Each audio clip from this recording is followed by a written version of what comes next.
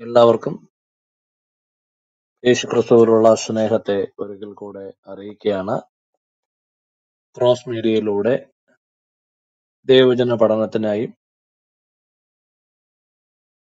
ഒരവസരം കൂടെ നമുക്ക് സർവശക്തനായ ദൈവം ഒരുക്കിയിരിക്കുകയാണ്. കഴിഞ്ഞ നാളുകളിൽ നമ്മൾ ഇന്ന് ടൈറ്റിൽ കാണുന്ന പോലെ ബൈബിൾ ചരിത്രത്തിന്റെ പുരാവസ്തു ശാസ്ത്ര തെളിവുകൾ എന്നുള്ള വിഷയത്തില് കഴിഞ്ഞ നാളുകളിൽ ഒരു ഭാഗം ഞങ്ങൾ അവതരിപ്പിക്കുകയുണ്ടായി. അതിന്റെ തുടർച്ച എന്ന വണ്ണമാണ് ഇന്ന് നമ്മൾ ഈ ഒരു റൂം ക്രമീകരിച്ചിരിക്കുന്നത്. ബൈബിൾ സംബന്ധമായ വിഷയങ്ങളെ കുറിച്ച് കൂടുതലായിട്ട് പഠിക്കുവാനും കേൾക്കുവാനും ഞങ്ങളുടെ അഭിപ്രായങ്ങൾ അറിവുകൾ പങ്കുവയ്ക്കുവാൻ നിങ്ങൾ ആഗ്രഹിക്കുന്നുണ്ടെങ്കിൽ തീർച്ചയായിട്ടും നിങ്ങൾ ഈ ക്രോസ് മീഡിയ ഫോളോ ചെയ്യുക, അതിൽ ജോയിൻ ചെയ്യുക. നമ്മൾ വരുന്ന ആളുകളിലും വ്യത്യസ്തമായിട്ടുള്ള ഇതുപോലുള്ള വിഷയങ്ങളും ഈ വിഷയത്തിന്റെ തുടർച്ചകളും ഒക്കെ ആയിട്ട് നമ്മൾ അനുഗ്രഹിക്കപ്പെട്ട നല്ല ക്ലാസ്സുകൾ ഇതിനകത്ത് നമ്മൾ ചർച്ച ചെയ്യാനായിട്ട് ആഗ്രഹിക്കുകയാണ്. കടന്നു വന്ന എല്ലാ പ്രിയപ്പെട്ടവർക്കും യേശുക്രിസ്തുവിലുള്ള സ്നേഹത്തെയും സ്വാഗതത്തെയും അറിയിക്കുന്നു. അതുപോലെ നമ്മളോടൊപ്പം ഇന്നായിരിക്കുന്ന Sijo pastor, Chacko pastor, ബാരോസ് brother, എല്ലാവർക്കും യേശുക്രിസ്തുവിലുള്ള സ്നേഹത്തെ ഒരിക്കൽ കൂടെ അറിയിക്കുകയാണ്. നമുക്കറിയാം, പലപ്പോഴും ബൈബിളും ബൈബിളിലെ സംഭവങ്ങളും ഒക്കെയും അനേകം ചോദ്യം ചെയ്യുന്ന വിധേയപ്പെട്ടിട്ടുള്ള വിമർശനങ്ങൾക്ക് വിധേയപ്പെട്ടിട്ടുള്ള ഒരു പുസ്തകമാണ്. ബൈബിൾ സംഭവങ്ങളുടെയും ചരിത്രത്തിന്റെ ആധികാരികത ചോദ്യം ചെയ്യുന്നവർക്ക് മുമ്പിൽ എന്നും നിഷേധിക്കാനാവാതെ തെളിവായി ബാക്കി നിൽക്കുന്ന ഒന്നാണ് ഈ പുരാവസ്തു ശാസ്ത്ര തെളിവുകൾ എന്ന് പറയുന്നത്. പലപ്പോഴും ബൈബിളിനെ വിമർശിക്കാൻ മുൻപോട്ട് വരുന്നവർ പലരും ബൈബിളിലെ സംഭവങ്ങളും സ്ഥലങ്ങളും ഒക്കെയും കെട്ടുകഥകളാണെന്നും മിത്തുകളാണെന്നും സാങ്കല്പികമാണെന്നും ഒക്കെ വാദിക്കുമ്പോഴും ഇന്നും ശാസ്ത്രീയമായിട്ടുള്ള പരിവേഷണങ്ങളും അതിന് പിന്നാലെ ഇറങ്ങി തിരിച്ചവരൊക്കെ വളരെ സത്യസന്ധമായി ലോകത്തോട് വിളിച്ചു പറയുന്ന ഒരു കാര്യമാണ്. ആ പുരാവസ്തു ശാസ്ത്ര തെളിവുകളും ഗവേഷണങ്ങളും ഒക്കെ തെളിയിക്കുന്നത് ബൈബിളും ബൈബിളിലെ സംഭവങ്ങളും എല്ലാം ചരിത്രത്തിന്റെ ഭാഗമാണെന്നും അതൊന്നും കെട്ടുകഥയല്ലെന്നുമുള്ള ഒരു വലിയ തെളിവ് നമ്മുടെ മുമ്പിൽ നിൽക്കുകയാണ്. നമ്മൾ ഇവിടെ ഇരിക്കുന്ന പലരും നെറ്റ് ഉപയോഗിക്കുന്നവരും യൂട്യൂബൊക്കെ കാണുന്നവരും ഒക്കെ ആണെങ്കിൽ സിറ്റി ഓഫ് ഡേവിഡ് എന്ന് പറഞ്ഞിട്ടൊരു നല്ല ഡോക്യുമെന്ററി ഉണ്ട്. നിങ്ങൾ കാണുകയാണെങ്കിൽ അനേകം ബൈബിൾ സംബന്ധമായിട്ടുള്ള വിഷയങ്ങളിൽ ആർക്കിയോളജിക്കൽ ആയിട്ടുള്ള എവിഡൻസ് അവര് അതിന്റെ ഗവേഷണം നടത്തുന്ന വീഡിയോകൾ വളരെ അത്ഭുതകരമായിട്ടുള്ള രീതിയിൽ 2000 വർഷങ്ങൾക്ക് മുമ്പ് അല്ലെങ്കിൽ അതിനു മുമ്പ് മൺമറഞ്ഞു പോയ ആ പഴയ ജെറുസലേമിന്റെ തെരുവീതികളും അതിന്റെ അടക്കം ചെയ്തിരിക്കുന്ന കെട്ടിടങ്ങളും ബൈബിളിലുള്ള ചരിത്ര സംഭവങ്ങളൊക്കെ അപ്പടി തന്നെ ഇന്നും ആ ഭൂമിക്കടിയിൽ ഒരു അത്ഭുതമായിട്ട് കിടക്കുന്നു എന്നുള്ളത് നമ്മളെ ഏവരെ അത്ഭുതപ്പെടുത്തുന്ന ഒരു കാര്യമാണ്. അപ്പൊ വരുന്ന ആളുകളിൽ അല്ലെങ്കിൽ കഴിഞ്ഞ ദിവസങ്ങളിൽ നമ്മൾ കേട്ടതുപോലെ ഇന്നും അത് സംബന്ധമായിട്ടുള്ള വിഷയങ്ങൾ കേൾക്കുവാനും നിങ്ങളുടെ വിലയേറിയ അറിവുകൾ പങ്കുവയ്ക്കുവാനുമായിട്ട് നമ്മൾ തുടർന്നുള്ള സമയങ്ങൾ നമ്മൾ വേർതിരിക്കുകയാണ്. ദൈവം എല്ലാവരെയും ധാരാളമായിട്ട് അനുഗ്രഹിക്കട്ടെ. തുടർന്ന് ഈ വിഷയത്തിൽ നിന്നുകൊണ്ട് സംസാരിക്കുക സിജോ ബ്രദറിനെ ഞാൻ ക്ഷണിക്കുകയാണ്. കഥാവ് നമ്മളെല്ലാവരെയും അനുഗ്രഹിക്കട്ടെ. Thank you. Okay, thank you. ഞാൻ ഒടിപൊളിയല്ലേ ചക്കോ പാസ്റ്ററെ? കേൾക്കാം ബ്രദർ. കേൾക്കാം.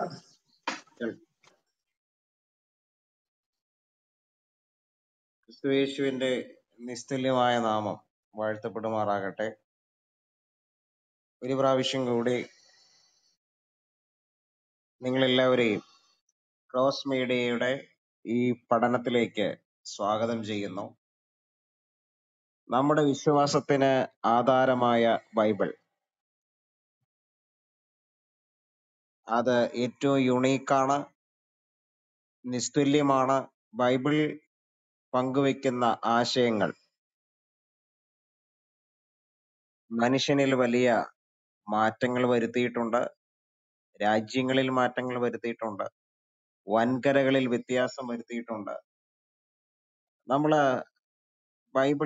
ബൈബിൾ ചരിത്രത്തിന്റെ പുരാവസ്തു ശാസ്ത്ര തെളിവുകൾ ഇതിന്റെ ഒരു പാർട്ട് 1 ചെയ്തിട്ടുണ്ട്. നിങ്ങൾക്ക് അതിന്റെ റീപ്ലേ കാണാവുന്നതാണ്. എന്നതുപോലെ തന്നെ ഇതിന്റെ ഒരു പാർട്ട് 2 ആണ് ഇപ്പോൾ നമ്മൾ ചെയ്യുന്നത്. പാർട്ട് 1ന്റെ അത് മുഴുവനായിട്ട് തന്നെ നമ്മുടെ സഹോദരന്മാര് യൂട്യൂബിൽ അപ്ലോഡ് ചെയ്തിട്ടുണ്ട്. മലയാളം എന്താണ് അതിന്റെ പേര്, ക്രിസ്ത്യൻ ക്ലബ് ഹൗസ് ചാനൽ എന്നോ മറ്റോ ആണ് അതിന്റെ പേരെന്നാണ് എന്റെ ഓർമ്മ. എന്തായാലും അതിന്റെ ഫുൾ ലെങ്ത്തിൽ തന്നെ നിങ്ങൾക്ക് കാണാൻ പറ്റുന്ന നിലയിൽ നമ്മുടെ സഹോദരന്മാര് യൂട്യൂബിൽ അപ്ലോഡ് ചെയ്തിട്ടുണ്ട്. അത് നിങ്ങൾക്ക് കാണാവുന്നതാണ്. അതിന്റെ ഒരു പാർട്ട് 2 ആണ് നമ്മൾ ഇന്ന് ഇവിടെ പറയുന്നത്. ദൈവം അനുവദിച്ചാൽ ഇതിന് ഒരു പാർട്ട് കൂടി ചെയ്യണം എന്ന് ആഗ്രഹമുണ്ട്, സമയം ഉണ്ടെങ്കിൽ, സമയം അനുവദിക്കുന്നെങ്കിൽ. ബൈബിളിനെ നമ്മൾ കുറെ കൂടി സീരിയസ് ആയിട്ട് മനസ്സിലാക്കേണ്ടതുണ്ട്, കുറെ കൂടി അടുത്തറിയേണ്ടതുണ്ട്. ബൈബിൾ ദൈവവചനമാണ് എന്ന് തെളിയിക്കുകയല്ല സത്യത്തിൽ ആർക്കിയോളജിക്കൽ എവിഡൻസുകൾ ചെയ്യുന്നത്. മറിച്ച് ആ, ബൈബിൾ പറഞ്ഞിരിക്കുന്ന ചരിത്രം അത് ശരിയാണ് എന്ന് നമുക്ക് വ്യക്തമാക്കി തരികയാണ്. അതുമൂലം ബൈബിൾ വിശ്വസിക്കാൻ പറ്റുന്ന ട്രസ്റ്റ് വർത്തി ആയിട്ടുള്ള പുസ്തകമാണ് എന്നുള്ളത് നമുക്ക് മനസ്സിലാക്കാം. ബൈബിൾ ദൈവവചനമാണ്, ദൈവത്താൽ ഉള്ളതാണ്, ദൈവത്താൽ ഇൻസ്പയർ ചെയ്യപ്പെട്ടതാണ് എന്നുള്ളത് നമ്മൾ മനസ്സിലാക്കുന്നത് എങ്ങനെയാണ്? അത് അതിന്റെ കൃത്യതയിലൂടെ, ആക്യുറസി, ബൈബിൾ പരിശോധിക്കുമ്പോൾ കാണുന്ന വിഷയങ്ങളിലുള്ള ആക്യുറസി, അതിന്റെ തെറ്റില്ലായ്മ, ഇതിലൂടെയൊക്കെയാണ് നമ്മൾ മനസ്സിലാക്കുന്നത്. ബൈബിൾ അങ്ങനെ ആ രീതിയിൽ പരിശോധിക്കുമ്പോൾ നമുക്ക് അറിയാൻ പറ്റുന്ന ഒരു കാര്യം, ബൈബിളിന്റെ കോപ്പീസ് നമ്മുടെ കയ്യിൽ അവൈലബിൾ ആണ്. അത് എഴുതപ്പെട്ട കാലഘട്ടത്തോട് അടുത്തുള്ള കോപ്പീസ് നമുക്കിന്ന് അവൈലബിൾ ആണ്. അത് ബൈബിളിന്റെ ആധികാരികത തന്നെയാണ് വ്യക്തമാക്കുന്നത്. അത് മാത്രമല്ല, ഈ ബൈബിൾ പറയുന്ന സന്ദേശം യുണീക്കാണ്. ഉൽപ്പത്തി മുതൽ വെളിപ്പാട് വരെ നമ്മൾ പരിശോധിക്കുമ്പോൾ ബൈബിളിന്റെ സന്ദേശം ആധികാരികമാണ്, യുണീക്കാണ്. അത് മനുഷ്യനോട് എന്ത് ചെയ്യുന്നു? സംസാരിച്ചു കൊണ്ടിരിക്കുന്നു. മറ്റൊന്ന് മനുഷ്യനെ ട്രാൻസ്ഫോം ചെയ്യുന്നു. അങ്ങനെയാണ് ദൈവത്തിന്റെ വചനമാണ് എന്നുള്ള കാര്യം നമുക്ക് കൃത്യമായിട്ട് മനസ്സിലാക്കുന്നത്. ഇത് ബൈബിളിന്റെ ചരിത്രപരമായ, ബൈബിളിൽ പറഞ്ഞിരിക്കുന്ന ചരിത്രം അത് ശരിയാണോ എന്നാണ് നമ്മൾ പരിശോധിക്കുന്നത് ആർക്കിയോളജിക്കൽ എവിഡൻസിലൂടെ. അതിലൂടെ നമ്മൾ മനസ്സിലാക്കുന്ന കാര്യം എന്താണ്? ബൈബിളിന്റെ ആധികാരികതയാണ് നമ്മൾ മനസ്സിലാക്കുന്നത്. ബൈബിൾ പറഞ്ഞിരിക്കുന്ന കാര്യങ്ങളിലൊന്നും തെറ്റുപറ്റിയിട്ടില്ല എന്നുള്ള കാര്യമാണ്. മറ്റു പല ഗ്രന്ഥങ്ങളും നമ്മൾ പരിശോധിക്കുമ്പോൾ ഒരുപാട് തെറ്റുകളുണ്ട്, കോൺട്രഡിക്ഷൻ ഉണ്ട്. എന്നാൽ ബൈബിളിൽ അത്തരത്തിലുള്ള തെറ്റുകളൊന്നും നമ്മൾ കാണുന്നില്ല എന്നുള്ള കാര്യം നമുക്ക് കൃത്യമായിട്ട് മനസ്സിലാക്കാൻ പറ്റി ഈ പുരാവസ്തു ഗവേഷണ ഫലങ്ങളിലൂടെയൊക്കെ നമ്മൾ പോകുമ്പോൾ. ആർക്കിയോളജിക്കൽ എവിഡൻസുകൾ എന്ന് നമ്മൾ പറയുമ്പോൾ അതിന്റെ ഗ്രീക്ക് വേർഡ്സ് അർക്കായോസ് എന്നുള്ളതാണ്. അതിന്റെ അർത്ഥം ഓൾഡ് അല്ലെങ്കിൽ ഏൻഷ്യന്റ്, പുരാതനമായ. പിന്നെ വരുന്ന വേർഡാണ് ലോഗോസ്. ലോഗോസ് എന്ന പദത്തിന് വേർഡ് എന്ന അർത്ഥമുണ്ട്, ശരിയാണ്. അപ്പൊ തന്നെ ഇവിടെ സ്റ്റഡി എന്നൊരു അർത്ഥത്തിലാണ് ഉപയോഗിക്കുന്നത്. ഇതിന്റെ ഒരു ലിറ്ററൽ ഡെഫിനിഷൻ വരുമ്പോൾ ദ സ്റ്റഡി ഓഫ് ആന്റിക്വിറ്റി എന്നുള്ള അർത്ഥത്തിലാണ്, അല്ലെങ്കിൽ the scientific study of material remains എന്നുള്ള അർത്ഥത്തിൽ അത് എടുക്കാം. ഫോസിൽസിനെ കുറിച്ചുള്ള അല്ലെങ്കിൽ മോണിമെന്റ്സിനെ കുറിച്ചുള്ള അങ്ങനെയൊക്കെയുള്ള അത് അങ്ങനെ ഫോസിൽസിലൂടെയുള്ള ഗവേഷണങ്ങൾ, മോണിമെന്റ്സിലൂടെയുള്ള ഗവേഷണങ്ങൾ, സ്ഥലങ്ങളിലൂടെ, പ്ലേസ്, അതുപോലെ വസ്തുക്കളിലൂടെ, അങ്ങനെ പല സ്ഥലങ്ങളിലൂടെയുള്ള ഒരു ഗവേഷണങ്ങൾ, അത്തരത്തിലുള്ള പരിശോധനകളിലൂടെ കണ്ടെത്തുന്നതാണ് അതിനെയാണ് ആർക്കിയോളജിക്കൽ തെളിവുകൾ എന്നതിലൂടെ നമ്മൾ ഡിഫൈൻ ചെയ്യുന്നത്. ഓക്കെ, ഞാൻ ആദ്യം പറഞ്ഞതുപോലെ ആർക്കിയോളജിക്കൽ എവിഡൻസ് എന്ന് പറയുന്നതിലൂടെ നമ്മൾ ബൈബിൾ ദൈവത്തിന്റെ വചനമാണെന്ന് പ്രൂവ് ചെയ്യാനല്ല ശ്രമിക്കുന്നത്. മറിച്ച് എന്താണ് നമ്മൾ പ്രൂവ് ചെയ്യാൻ ശ്രമിക്കുന്നത്? ബൈബിൾ പറഞ്ഞിരിക്കുന്ന ഇവന്റ്സ്, സംഭവങ്ങൾ, അതുപോലെ തന്നെ ബൈബിൾ പറഞ്ഞിരിക്കുന്ന സ്ഥലങ്ങൾ, ബൈബിൾ പറഞ്ഞിരിക്കുന്ന വ്യക്തികൾ, ബൈബിൾ പറഞ്ഞിരിക്കുന്ന രാജാക്കന്മാർ, അതുപോലെ ബൈബിൾ പറഞ്ഞിരിക്കുന്ന വസ്തുക്കൾ, ഇതൊക്കെ ഒരു ചരിത്രപരമായിട്ട് നിലനിന്നവയാണോ? ഇപ്പൊ ബൈബിൾ പറയുന്ന വ്യക്തികളെ കുറിച്ച്, ബൈബിൾ പറയുന്ന സ്ഥലങ്ങളെ കുറിച്ച്, ബൈബിൾ പറയുന്ന വസ്തുക്കളെ കുറിച്ച്, ഇതിലൊക്കെ തെറ്റുകളുണ്ട്, കോൺട്രഡിക്ഷൻ ഉണ്ട്, ബൈബിളിന് തെറ്റ് പറ്റിയിട്ടുണ്ടെന്ന് പറയുന്ന ഒരുപാട് ആളുകൾ ഉണ്ടായിരുന്നു. ആർക്കിയോളജിക്കൽ എവിഡൻസുകൾ അവരുടെ പലരുടെയും വാ അടച്ചു എന്നുള്ളതാണ് നമുക്ക് മനസ്സിലാക്കാൻ പറ്റുന്നത്. ഞാന് വില്യം ഓൾബ്രൈറ്റ് വളരെ പ്രശസ്തനായിട്ടുള്ള ബിബ്ലിക്കൽ ആർക്കിയോളജിസ്റ്റ് ആണ്. അദ്ദേഹത്തിന്റെ പുസ്തകങ്ങളിൽ നിന്ന് നല്ലൊരു ശതമാനം വിവരങ്ങൾ ഞാൻ ശേഖരിച്ചിട്ടുണ്ട്. അതുപോലെ തന്നെ മില്ലർ ബാറോസ്, അദ്ദേഹത്തിന്റെ പുസ്തകം നിങ്ങൾ മില്ലർ ബാറോസ് അടിച്ചു കൊടുത്താൽ മതി, ഒരുപാട് ടെക്സ്റ്റുകൾ ഈ വിഷയം സംബന്ധിച്ച് അദ്ദേഹം എഴുതിയിട്ടുണ്ട്. ജോസഫ് ഫ്രീ, അദ്ദേഹത്തിന്റെ മികച്ചൊരു പുസ്തകമാണ് archaeology and Bible history. Archaeology and Bible history Joseph ഫ്രീയുടെ പുസ്തകമാണ്. അതുപോലെ എഡ്മിൻ യാമൂച്ചി എന്ന് പറഞ്ഞ മറ്റൊരു പുരാവസ്തു ശാസ്ത്ര സംബന്ധിയായിട്ടുള്ള പഠനങ്ങളിൽ മികവ് പുലർത്തിയിട്ടുള്ള, അത്തരം പഠനങ്ങളിൽ വളരെ നന്നായി സ്കോർ ചെയ്തിട്ടുള്ള എഡ്വിൻ യാമൂച്ചിയുടെ ഒരു ആർട്ടിക്കിൾ ഉണ്ട്, സ്റ്റോൺ, അതുപോലെ സ്ക്രിപ്റ്റ്സ് ആൻഡ് സ്കോളേഴ്സ് എന്ന ക്രിസ്ത്യാനിറ്റി ടുഡേയിൽ പ്രസിദ്ധീകരിച്ച ഒരു ആർട്ടിക്കിൾ ഉണ്ട്. ഫെബ്രുവരി 14, 1969. അതുപോലെ ഗാരി ഹാബർമാസ്, മൈക്കൽ ലിക്കോണ, ഇവരുടെ വീഡിയോസ്, അതുപോലെ ലേഖനങ്ങൾ, ആർട്ടിക്കിൾസ്, ഇതൊക്കെ ആധാരമാക്കിക്കൊണ്ടാണ് ഞാൻ ഈ പഠനങ്ങൾ നിങ്ങളുടെ മുമ്പിൽ മുന്നോട്ട് വെക്കുന്നത്.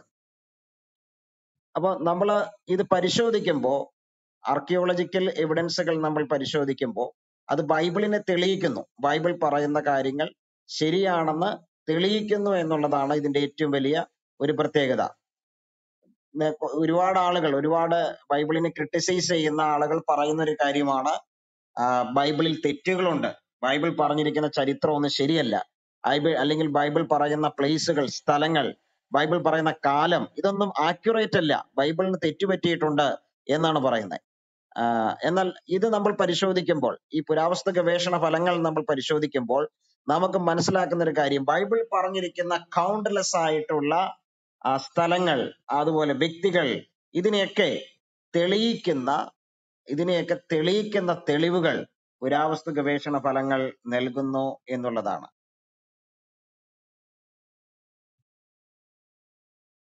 ഓക്കെ, ഇനി നമ്മൾ മുന്നോട്ട് പോകുമ്പോൾ സർഗോൺ എന്ന ഒരു രാജാവിനെ കുറിച്ച്, അങ്ങനെ ഒരാളില്ല എന്നൊരു വാദം നേരത്തെ ഉണ്ടായിരുന്നു. സർഗോൺ എന്ന് പറഞ്ഞൊരാളില്ല എന്നൊരു വാദം ഉണ്ടായിരുന്നു. എന്നാൽ ഇന്നത്തെ പുരാവസ്തു ഗവേഷണ ഫലങ്ങൾ അത് തെളിയിക്കുന്നു. സർഗോൺ ദ ഗ്രേറ്റ് എന്നാണ് പറയുന്നത്. സർഗോൺ ദ ഗ്രേറ്റ്, അങ്ങനെ ഒരു രാജാവ് ഉണ്ടായിരുന്നു.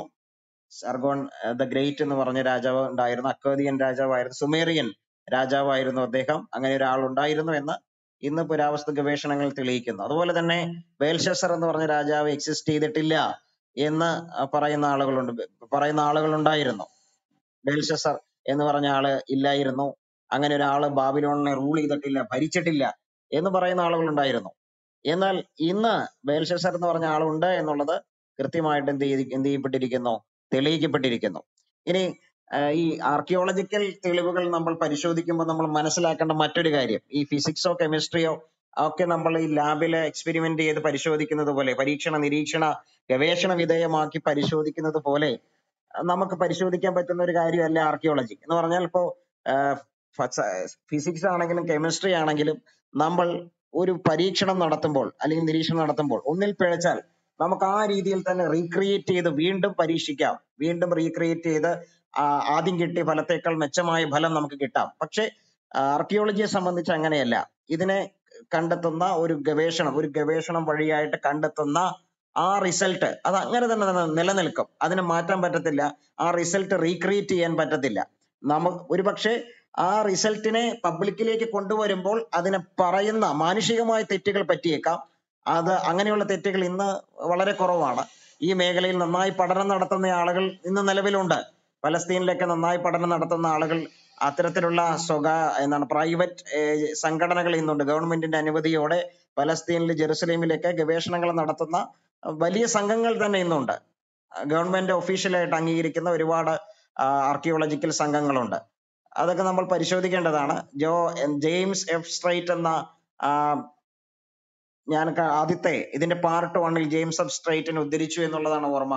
അദ്ദേഹം ഒരു പുരാവസ്തു ഗവേഷകനാണ്. ന്യൂ ടെസ്റ്റ്മെന്റിന്റെ ആധികാരികത, ന്യൂ ടെസ്റ്റ്മെന്റിൽ പറഞ്ഞിരിക്കുന്ന കാര്യങ്ങൾക്ക് ഉള്ള പുരാവസ്തു ഗവേഷണ ഫലങ്ങൾ അത് ന്യൂ ടെസ്റ്റ്മെന്റിനെ എങ്ങനെ തെളിയിക്കുന്നു എന്ന തന്റെ പുസ്തകത്തിൽ അദ്ദേഹം പറയുന്നുണ്ട്. ഓരോ ലേഖനങ്ങളെ എടുത്ത് അദ്ദേഹം പറയുന്നുണ്ട് എന്നുള്ളതാണ് എന്റെ ഓർമ്മ. അപ്പൊ അത്തരത്തിൽ ഒരുപാട് ആളുകൾ ഇന്ന് പ്രവർത്തിക്കുന്നുണ്ട്. വില്യം ഓൾബ്രൈറ്റിനെ പോലെ ആളുകൾ അവിടെ പോയി ഗവേഷണം ചെയ്ത് അതിനെ കണ്ടെത്തി ബൈബിളിൽ പറഞ്ഞിരിക്കുന്ന കാര്യങ്ങൾ സത്യമാണെന്ന് തെളിയിച്ചിട്ടുള്ള ആളാണ് വില്യം ഓൾബ്രൈറ്റ്. വില്യം ഓൾബ്രൈറ്റിനെ ഒന്നും തള്ളിക്കളയാൻ ഇന്നത്തെ നിരീശ്വരവാദികൾക്ക് പറ്റത്തില്ല. പിന്നെ നമ്മൾ എന്ത് പറഞ്ഞാലും രവിചന്ദ്രനെ പോലുള്ള, മനുജ മൈത്രിനെ പോലെയുള്ള ആളുകൾക്ക് ബാർഡർമാൻ അങ്ങനെ പറഞ്ഞിട്ടുണ്ടോ, വില്യം ഓൾബ്രൈറ്റ് അങ്ങനെ പറഞ്ഞിട്ടുണ്ടോ, വില്ലർ ബാറോസ് അങ്ങനെ പറഞ്ഞിട്ടുണ്ടോ, അതൊന്നും കാര്യമില്ല എന്നൊക്കെ പറഞ്ഞ് തള്ളിക്കളയാം. പക്ഷെ അതുകൊണ്ട് കാര്യമില്ല. ബാർഡർമാൻ അംഗീകരിക്കപ്പെട്ട സ്കോളറാണ്, വില്യം ഓൾബ്രൈറ്റ് അംഗീകരിക്കപ്പെട്ട സ്കോളറാണ്, മില്ലർ ബാറോസ് അംഗീകരിക്കപ്പെട്ട സ്കോളറാണ്. അപ്പൊ അങ്ങനെ തള്ളിക്കളയാൻ പറ്റുന്ന ആളുകളല്ല. പക്ഷെ ഇന്നത്തെ നിരീശ്വരവാദികൾ എന്താ ചെയ്യുന്നത്? അവർ യുക്തിയില്ലാതെ വെറുതെ തള്ളിക്കളയാണ്. ഒരു തെളിവ് മുന്നോട്ട് വെക്കുമ്പോൾ വാട്ടർമാനൊക്കെ അങ്ങനെ പറഞ്ഞിട്ടുണ്ട്, ഒരുപാട് തെളിവുകൾ ഉണ്ടെന്ന് പറഞ്ഞിട്ടുണ്ട് പല കാര്യങ്ങൾക്കും. പക്ഷെ അതൊന്നും നമ്മൾ കാര്യമാക്കേണ്ട കാര്യമില്ല. അങ്ങനെ പറഞ്ഞിട്ട് കാര്യമുണ്ടോ? അത് യുക്തിയില്ലായ്മയാണ് അല്ലെ? ഒരു കാര്യങ്ങളുടെ പരീക്ഷണ നിരീക്ഷണ ഗവേഷണ വിധേയമാക്കി തെളിവുകൾ നയിക്കട്ടെ എന്ന് പറയുന്ന ആളുകൾ അതിനെ അപ്പൊ എങ്ങനെയാണ് ഇതിനെ കാണുന്നത് നമ്മൾ ചിന്തിക്കണം. ഒട്ടും യുക്തിയില്ലാതെയാണ് ഇത്തരം കാര്യങ്ങളിൽ അവർ അവർ അവർ സംവദിക്കുന്നത്, അല്ലെങ്കിൽ ഇത്തരം കാര്യങ്ങൾ അവർ പഠന വിധേയമാക്കുന്നത് എന്നുള്ളത് നമുക്ക് മനസ്സിലാക്കാം. ഞാൻ കുറച്ച് കാര്യങ്ങൾ പറഞ്ഞ ശേഷം നമ്മുടെ സഹോദരന്മാരിലേക്ക് പോകും. ബൈബിൾ പഠന സംബന്ധമായിട്ട് ആർക്കിയോളജിക്കൽ ഗവേഷണങ്ങൾ അല്ലെങ്കിൽ ആർക്കിയോളജിക്കൽ പഠനത്തിന് വളരെ ഇൻട്രസ്റ്റ് ആയിട്ടുള്ള കുറെ ആളുകൾ നമ്മുടെ ഇടയിലുണ്ട്. അത്തരം പഠനങ്ങൾ വർദ്ധിച്ചു വരുന്നൊരു സമയത്ത് കൂടിയാണ് നമ്മൾ ജീവിക്കുന്നത്. വളരെ പ്രധാനപ്പെട്ട കാര്യം ഞാൻ കുറച്ച് കാര്യങ്ങളാണ് പറയുന്നത്. Sodom and Gomorrah. Sodom Gomorrah ഉണ്ടായിരുന്നോ എന്നുള്ള കാര്യത്തിൽ പലർക്കും അഭിപ്രായ വ്യത്യാസം ഉണ്ടായിരുന്നു. സൊദോം ആൻഡ് ഗൊമോറ ഞാനിവിടെ ഉപയോഗിച്ച ടെക്സ്റ്റുകളുടെ പേരുകൾ ആദ്യം പറഞ്ഞിട്ടുണ്ട്. എനിക്ക് ചില സഹോദരന്മാര് ചോദ്യങ്ങൾ ചോദിക്കുന്നുണ്ട്. ഞാൻ ഉപയോഗിച്ച ടെക്സ്റ്റുകളുടെ പേരുകൾ ഇവിടെ പറഞ്ഞിട്ടുണ്ട്. ആവശ്യമെങ്കിൽ ഞാൻ കഴിഞ്ഞ ശേഷം ചാക്കോ പാസ്റ്റർ വിനോദ് പാസ്റ്റർ സംസാരിക്കുമ്പോൾ അത് നിങ്ങളുടെ ഇൻബോക്സിൽ അയച്ചു തരാവുന്നതാണ്. പുസ്തകങ്ങൾ നിങ്ങൾക്ക് പഠനത്തിനായിട്ട് ഉപകാരപ്പെടും. ഓക്കെ. അപ്പൊ സൊദോം ആൻഡ് ഗൊമോറ അങ്ങനെ ഒരു സിറ്റി ഇല്ലായിരുന്നു, അത് അങ്ങനെ നശിപ്പിച്ചു എന്ന് പറയുന്നത് തെറ്റാണ് എന്നൊക്കെ പറയുന്ന ഒരുപാട് ആളുകൾ അങ്ങനെ പറയാറുണ്ട്. എന്നാൽ സൊദോം ഗൊമോറ എന്ന് പറഞ്ഞ സിറ്റി ഉണ്ടായിരുന്നു, അത് നശിപ്പിക്കപ്പെട്ടു, അത് അഗ്നിയാൽ നശിപ്പിക്കപ്പെട്ടു എന്നുള്ളത് ഇന്ന് കൃത്യമായിട്ട് സമ്മതിക്കുന്ന ഒരു കാര്യമാണ്. അതുപോലെ മറ്റൊന്നാണ് ഈ എരിഹോ മതിൽ തകർക്കപ്പെട്ടു. അത് ബൈബിൾ പറയുന്നത് തെറ്റാണ് എന്ന് പല ആളുകളും പറയാറുണ്ട്. നമുക്കറിയാം എരിഹോ മതിൽ യോശുവ 6:20 നമ്മൾ വായിക്കുമ്പോൾ അവിടെ കാണുന്നത് ഈ മതിൽ തകർന്ന് പുറകോട്ട് വീഴുന്നതാണ്. സാധാരണ നിലയിൽ ഉള്ളിലോട്ടാണ് വീഴുന്നത്, എന്നാൽ ഇത് പുറകോട്ട് വീണെന്നാണ് പറയുന്നത്. അപ്പൊ ഈ കാര്യം നമ്മൾ പരിശോധിക്കുമ്പോൾ ബ്രയാൻ വുഡ്, അദ്ദേഹം ഒരു ബിബ്ലിക്കൽ ആർക്കിയോളജിസ്റ്റ് ആണ്. Writing for biblical archaeology review എന്നൊരു പുസ്തകമുണ്ട് അദ്ദേഹത്തിന്റെ. Writing for biblical archaeological review എന്ന അദ്ദേഹത്തിന്റെ പുസ്തകത്തിൽ അദ്ദേഹം ഇത് പറഞ്ഞിട്ടുണ്ട്. അദ്ദേഹം പറയുന്ന ഒരു സിറ്റി, ഒരു മതിൽ തകരുമ്പോൾ അത് ഉള്ളിലോട്ട് എന്ത് ചെയ്യും? അതൊരു എർത്ത് കേക്ക് വഴിയായിട്ട്, ഭൂകമ്പം വഴിയായിട്ടൊക്കെ വീഴുമ്പോൾ ഉള്ളിലേക്കാണ് വീഴാൻ സാധ്യത, എന്നാൽ ഇത് പുറകിലേക്കാണ് വീഴുന്നത്. പുരാവസ്തു ഗവേഷണ ഫലമായിട്ട് അത് കണ്ടെത്തപ്പെട്ടിരിക്കുന്നു. അതിന്റെ ഇൻസ്ക്രിപ്ഷൻസ്, തെളിവുകൾ ഇന്ന് കണ്ടെത്തപ്പെട്ടിരിക്കുന്നു. എരീഹോ മതിലുണ്ടായിരുന്നു, ആ മതിൽ തകർന്നു പോയി എന്നുള്ളത് കൃത്യമായിട്ട് ഇന്ന് കണ്ടെത്തപ്പെട്ടിരിക്കുന്നു. ഞാനല്ല, വസ്തു ഗവേഷകർ സമ്മതിക്കുന്ന കാര്യമാണ്. അവിടെ നടത്തിയ ഗവേഷണമായിട്ട് അങ്ങനെ പുറകോട്ട് വീണ മതിലിന്റെ അവശിഷ്ടം എന്ത് ചെയ്തിരിക്കുന്നു? കണ്ടെത്തപ്പെട്ടിരിക്കുന്നു. അതുകൊണ്ടാണ് അവരങ്ങനെ പറയുന്നത്. അപ്പം സൊദോം ഗൊമോറ ഉണ്ടായിരുന്നു, അതുപോലെ തന്നെ ജെറീക്കോ ഉണ്ടായിരുന്നു എന്ന് മാത്രമല്ല, സൊദോം ഗൊമോറ ഉണ്ടായിരുന്നു എന്ന് മാത്രമല്ല, സൊദോം ഗൊമോറ നശിപ്പിക്കപ്പെട്ടു, ജെറീക്കോ നശിപ്പിക്കപ്പെട്ടു. നശിപ്പിക്കപ്പെട്ടു എന്നുള്ള കാര്യം എല്ലാവരും സമ്മതിക്കുന്നുണ്ട്. അപ്പൊ നമ്മൾ എന്താണ് അതിൽ വിശ്വസിക്കുന്നത്? അവിടെ ദൈവത്താൽ ഇസ്രയേൽ ആ എരിഹോ മതിൽ തകർത്തു, അവരതിന് ചുറ്റും റൗണ്ട് ചെയ്തു, അവർ ഉച്ചത്തിൽ ആർപ്പിട്ടു, അങ്ങനെ എരിഹോ മതിൽ തകർന്നു എന്നാണ് നമ്മൾ വിശ്വസിക്കുന്നത്, മനസ്സിലാക്കുന്നത്. സത്യത്തിൽ ഒരു എർത്ത് കേക്ക് അവിടെ ഉണ്ടായി, എർത്ത് കേക്കിന്റെ ഫലമായിട്ട് എന്ന് പറഞ്ഞാൽ ഭൂകമ്പം അവിടെ ഉണ്ടായി, അതിന്റെ ഫലമായിട്ട് ഈ മതിൽ തകർന്നു വീണിട്ടുണ്ട്, അതിന് സാധ്യതയുണ്ട് എന്ന് ആളുകൾ, ഇന്നത്തെ പുരാവസ്തു ഗവേഷകര് പറയുന്നുണ്ട്. ഇനി മറ്റൊന്നാണ് നമ്മുടെ ഈ ഷൗല്, ഡേവിഡ്, സോളമൻ ഇങ്ങനെയുള്ള ആളുകളൊന്നും ജീവിച്ചിരുന്നിട്ടുണ്ടോ എന്നൊക്കെ ചില ആളുകൾ ചോദിക്കാറുണ്ട്. അപ്പൊ ഷൗല് മരിച്ചതിന് ശേഷം ശമൂവേൽ പ്രവാചകൻ പറയുന്നത് ഷൗലിന്റെ ആയുധങ്ങൾ എവിടെ സൂക്ഷിച്ചിരുന്നു എന്നുള്ളതാണ്. ടെമ്പിൾ ഓഫ് അസ്തോരത്താണ്, കനാനൈറ്റ് ഫെർട്ടിലിറ്റി ഗോഡസ് ആണ് എന്ന് പറഞ്ഞാൽ കനാന്യരുടെ ദേവതയാണ് അസ്തരോത്ത്. നമുക്കറിയാലോ, ഇത് കനാന്യരെയൊക്കെ ദൈവം ശിക്ഷിക്കാനുള്ള ഒരു പ്രധാനപ്പെട്ട കാരണം അവരുടെ ലൈംഗിക അധാർമികതയായിരുന്നു. അപ്പോൾ ഈ ലൈംഗികമായിട്ടുള്ള അധാർമികമായ ജീവിതം അവരവിടെ നയിച്ചിരുന്നു. ആ കാര്യത്തിനായിരുന്നു പലപ്പോഴും ദൈവം അവരെ ശിക്ഷിച്ചിരുന്നത്. അതിലൊരു പ്രഥമ സ്ഥാനമുള്ള ദേവതയായിരുന്നു ആര്? അസ്തരോത്ത്. ഈ അസ്തരോത്തിന്റെ ടെമ്പിളിൽ ഷൗലിന്റെ ആയുധങ്ങൾ സൂക്ഷിച്ചു എന്ന് പറയുന്നുണ്ട്. അത് ക്രോണിക്കിൾസ് ആണ്, നമ്മുടെ ദിനവൃത്താന്ത പുസ്തകത്തിലാണ് പറയുന്നത്. പിന്നെ ഷൗലിന്റെ തല ഛേദിച്ചെടുത്തു. നമുക്കറിയാം, ഷൗലിന്റെ തല ഛേദിച്ചെടുത്തിട്ട് അത് സൂക്ഷിച്ചത് ടെമ്പിൾ ഓഫ് ദാഗോന്റെ ആലയത്തില്, ഫിലിസ്തീനയുടെ ദേവനായിരുന്ന ദാഗോന്റെ ആലയത്തിലാണ് അത് സൂക്ഷിച്ചിരുന്നത് എന്നാണ് പറയുന്നത്. അപ്പൊ ഇത് ഇങ്ങനെ പരിശോധിക്കുമ്പോൾ ആദ്യം ചില പലരും പറഞ്ഞൊരു കാര്യം ഇങ്ങനെ വരാനായിട്ട് സാധ്യതയില്ല എന്ന് പറഞ്ഞാൽ കനാനൈറ്റ്സിന്റെ ദേവതയായ അസ്തരോത്തിന്റെയും അതുപോലെ തന്നെ ഫിലിസ്തീനയുടെ ദേവനായ ദാഗോന്റെയും ആലയം അല്ലെങ്കിൽ ടെമ്പിൾ ഒരു സ്ഥലത്ത് തന്നെ വരാനുള്ള സാധ്യത വളരെ കുറവാണ് എന്ന് ചിലര് പറഞ്ഞു. എന്നാൽ ഇപ്പോൾ ലേറ്റസ്റ്റ് ആയിട്ടുള്ള പുരാവസ്തു ഗവേഷണ ഫലങ്ങൾ തെളിയിക്കുന്നത് ദാഗോന്റെ ആലയം, ദാഗോന്റെ ടെമ്പിൾ അവിടെ ഉണ്ടായിരുന്നു, അസ്തരോത്തിന്റെ ടെമ്പിൾ അവിടെ ഉണ്ടായിരുന്നു. അത് എങ്ങനെയാണെന്ന് പറഞ്ഞാൽ കനാനൈറ്റ് ഉണ്ടാക്കിയ ടെമ്പിൾ അല്ല, മറിച്ച് ഫിലിസ്തീന് തന്നെ ഈ കനാനൈറ്റ് ദേവതയെ അഡോപ്റ്റ് ചെയ്തു, ദത്തെടുത്തു ആരാധനയ്ക്കായിട്ട്. ഈ അസ്തരോത്ത് ദേവതയെ അവരുടെ ആരാധനയ്ക്കായിട്ട് അവർ ദത്തെടുത്തു, അവരൊരു ദേവതയായിട്ട് പരിഗണിച്ച അസ്തരോത്തിനെ അവർ ആരാധിച്ചിരുന്നു. അങ്ങനെയാണ് ശൗലിന്റെ കാലത്ത് ആ രണ്ട് ദേവതമാരുടെ ദേവതയുടെയും ദേവന്റെയും ടെമ്പിള് ഒരു സ്ഥലത്ത് കാണുവാനുള്ള കാരണം അതാണ്. അപ്പൊ ആദ്യകാലങ്ങളിൽ ഇതിനെ തള്ളിക്കളയുവാനുള്ള കാരണം എന്താണ്? തള്ളിക്കളയുവാനുള്ള പ്രധാനപ്പെട്ട കാരണം ഈ കനാന്യരുടെ ദേവതയായ അസ്തരോത്തിന്റെയും അതുപോലെ തന്നെ ഫിലിസ്തീനരുടെ ദേവനായ ദാഗോണിന്റെയും ക്ഷേത്രം, ഇവര് തമ്മിൽ എനിമീസ് ആണ്. അപ്പൊ ഇവരുടെ ദേവാലയം, ഇവരുടെ ആലയം, ഇവരുടെ ടെമ്പിള് ഒരു സ്ഥലത്ത് ഒരിക്കലും വരത്തില്ല എന്നായിരുന്നു. എന്നാൽ പിന്നീട് നടത്തിയ ലേറ്റസ്റ്റ് ആയിട്ടുള്ള ഗവേഷണ ഫലങ്ങളാൽ തെളിയിക്കപ്പെട്ട ഒരു കാര്യം എന്നാന്ന് പറഞ്ഞാൽ കനാനൈറ്റ്സിന്റെ ഈ ദേവതയെ ഫിലിസ്തീൻ എന്ത് ചെയ്തു? ആരാധനയ്ക്കായിട്ട് ദത്തെടുത്തു എന്നുള്ള കാര്യം അത് പിന്നീടാണ് മനസ്സിലായത്. ലേറ്റസ്റ്റ് ആയിട്ടുള്ള ഗവേഷണ ഫലങ്ങളാണ് അത് തെളിയിച്ചത്.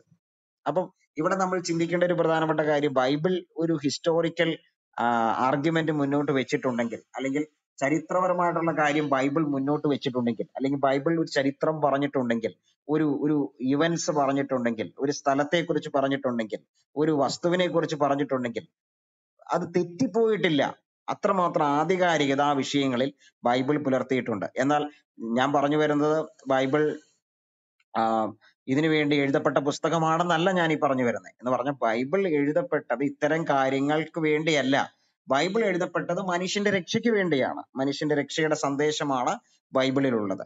ആ രക്ഷയുടെ ഉൽപ്പത്തി മുതൽ റെവലേഷൻ വരെ നമ്മൾ വായിക്കുമ്പോൾ അത് തെളിയിക്കുന്നതും നമ്മളോട് പറയുന്നതും എന്താണ്?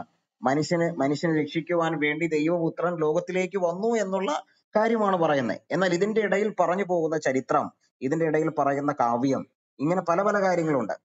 ഇതിനെയൊക്കെ നമ്മൾ വായിക്കുമ്പോൾ, നമ്മൾ മനസ്സിലാക്കുമ്പോൾ ബൈബിൾ പറഞ്ഞിരിക്കുന്ന കാര്യങ്ങളിൽ തെറ്റുപറ്റിയിട്ടില്ല. പ്രത്യേകിച്ച് ചരിത്രപരമായിട്ട് ബൈബിൾ പറഞ്ഞിരിക്കുന്ന കാര്യങ്ങളിൽ തെറ്റുപറ്റിയിട്ടില്ല എന്നുള്ളതാണ് നമുക്ക് മനസ്സിലാക്കുന്നത്. എന്ന് മാത്രമല്ല, പ്രവചന സംബന്ധമായിട്ട് ബൈബിൾ പറഞ്ഞിരിക്കുന്ന കാര്യങ്ങളിലും തെറ്റുപറ്റിയിട്ടില്ല എന്നുള്ളതാണ് നമുക്ക് മനസ്സിലാകുന്നത്. മറ്റൊന്നാണ് ഈ ശലോമോന്റെ ദൈവാലയം അത് നിലനിന്നിരുന്നു എന്നുള്ളതിന് യാതൊരു തെളിവുകളുമില്ല. ഉണ്ടെന്ന് ബൈബിൾ പറയുന്നുണ്ട്, എന്നല്ലാതെ ചരിത്രപരമായിട്ട് യാതൊരു തെളിവും ഇല്ല എന്ന് കുറെ കാലം ആളുകൾ വിശ്വസിച്ചിരുന്നു. എന്നാൽ ഒരു ഇൻസ്ക്രിപ്ഷൻ കണ്ടെത്തി. അതിലിങ്ങനെയായിരുന്നു എഴുതിയിരുന്നത്, belonging to the temple of Yahweh. അത് കണ്ടെത്തിയത് യെരുശലേമിൽ ഒരു കടയിൽ നിന്നാണ്. 1979 യെരുശലേമിൽ ഒരു കടയിൽ നിന്നാണ് അത് കണ്ടെത്തിയത്, ഒരു ഇൻസ്ക്രിപ്ഷൻ. അത് 1984 വരെ 1984 അതിലെന്ത് ചെയ്തു? വെരിഫൈ ചെയ്തു. അത് സോളമന്റെ കാലത്തുള്ളതായിരുന്നു എന്ന് കണ്ടെത്തിയിട്ട് ഇന്നത് ഇസ്രയേൽ മ്യൂസിയത്തിൽ സൂക്ഷിച്ചിട്ടുണ്ട്. 1988 മുതൽ ഇസ്രയേലിന്റെ മ്യൂസിയത്തിൽ അത് സൂക്ഷിച്ചിട്ടുണ്ട്. അപ്പൊ ഈ ദൈവാലയം അവിടെ ഉണ്ടായിരുന്നു എന്നുള്ളതിന് തെളിവൊന്നുമില്ലായിരുന്നു. ദൈവാലയം അവിടെ ഉണ്ടോ? ബൈബിൾ അങ്ങനെ പറയുന്നുണ്ട്. നമ്മൾ മുന്നോട്ട് പോകുമ്പോൾ പുതിയ നിയമത്തെ യഹൂദന്മാർ പരിഗണിക്കുന്നില്ലല്ലോ. മറ്റ് ചരിത്രങ്ങൾ, ജോസീഫസിന്റെ ഒക്കെ ചരിത്രം ഉണ്ടെങ്കിലും ഇതിനെ മറ്റേ ആളുകൾ തള്ളിക്കളഞ്ഞിരുന്നു. ഈ പറയുന്ന ദൈവാലയം ഉണ്ട് എന്നുള്ളതിന് ഒരു തെളിവ്, വ്യക്തമായിട്ടൊരു തെളിവ് നമുക്ക് കണ്ടെത്താൻ പറ്റിയിട്ടില്ല. പുരാവസ്തു ശാസ്ത്ര സംബന്ധിയായിട്ടുള്ള തെളിവൊന്നും നമുക്ക് കണ്ടെത്താൻ പറ്റിയിട്ടില്ല എന്നായിരുന്നു ആർഗ്യുമെന്റ്. എന്നാൽ 1979 കണ്ടെത്തപ്പെട്ട ഇൻസ്ക്രിപ്ഷനിൽ എഴുതിയിരിക്കുന്ന belonging to the temple of Yahweh എന്നുള്ളതായിരുന്നു. അത് 1979 കണ്ടെത്തിയത്. 1984 അത് വെരിഫൈ ചെയ്തു. 1988 മുതൽ ഇസ്രയേലിന്റെ മ്യൂസിയത്തിൽ അത് സൂക്ഷിച്ചിട്ടുണ്ട് എന്നുള്ളത് നമുക്ക് മനസ്സിലാക്കാൻ പറ്റുന്നതാണ്. നിങ്ങൾക്ക് അത് പരിശോധിക്കാവുന്നതാണ്. ഇനിയാണ് മറ്റൊരു ബൈബിൾ പറഞ്ഞിരിക്കുന്ന സ്ഥലമാണ് ഗസർ. ഗസർ എന്ന് പറഞ്ഞൊരു സ്ഥലം ഇല്ല എന്ന ആളുകൾ വാദിച്ചിരുന്നു. എന്നാൽ ഫസ്റ്റ് കിങ്സ് 9:16, 1 രാജാക്കന്മാർ 9:16 ഇതിനെക്കുറിച്ച് പറയുന്നുണ്ട്. ഇങ്ങനൊരു സ്ഥലം ഇല്ലായിരുന്നു എന്നാണ് പറയുന്നത്. പക്ഷേ 1 രാജാക്കന്മാർ 9:16 വായിക്കുമ്പോൾ ഫറവോൻ ഫറവോൻ എന്ത് ചെയ്തു?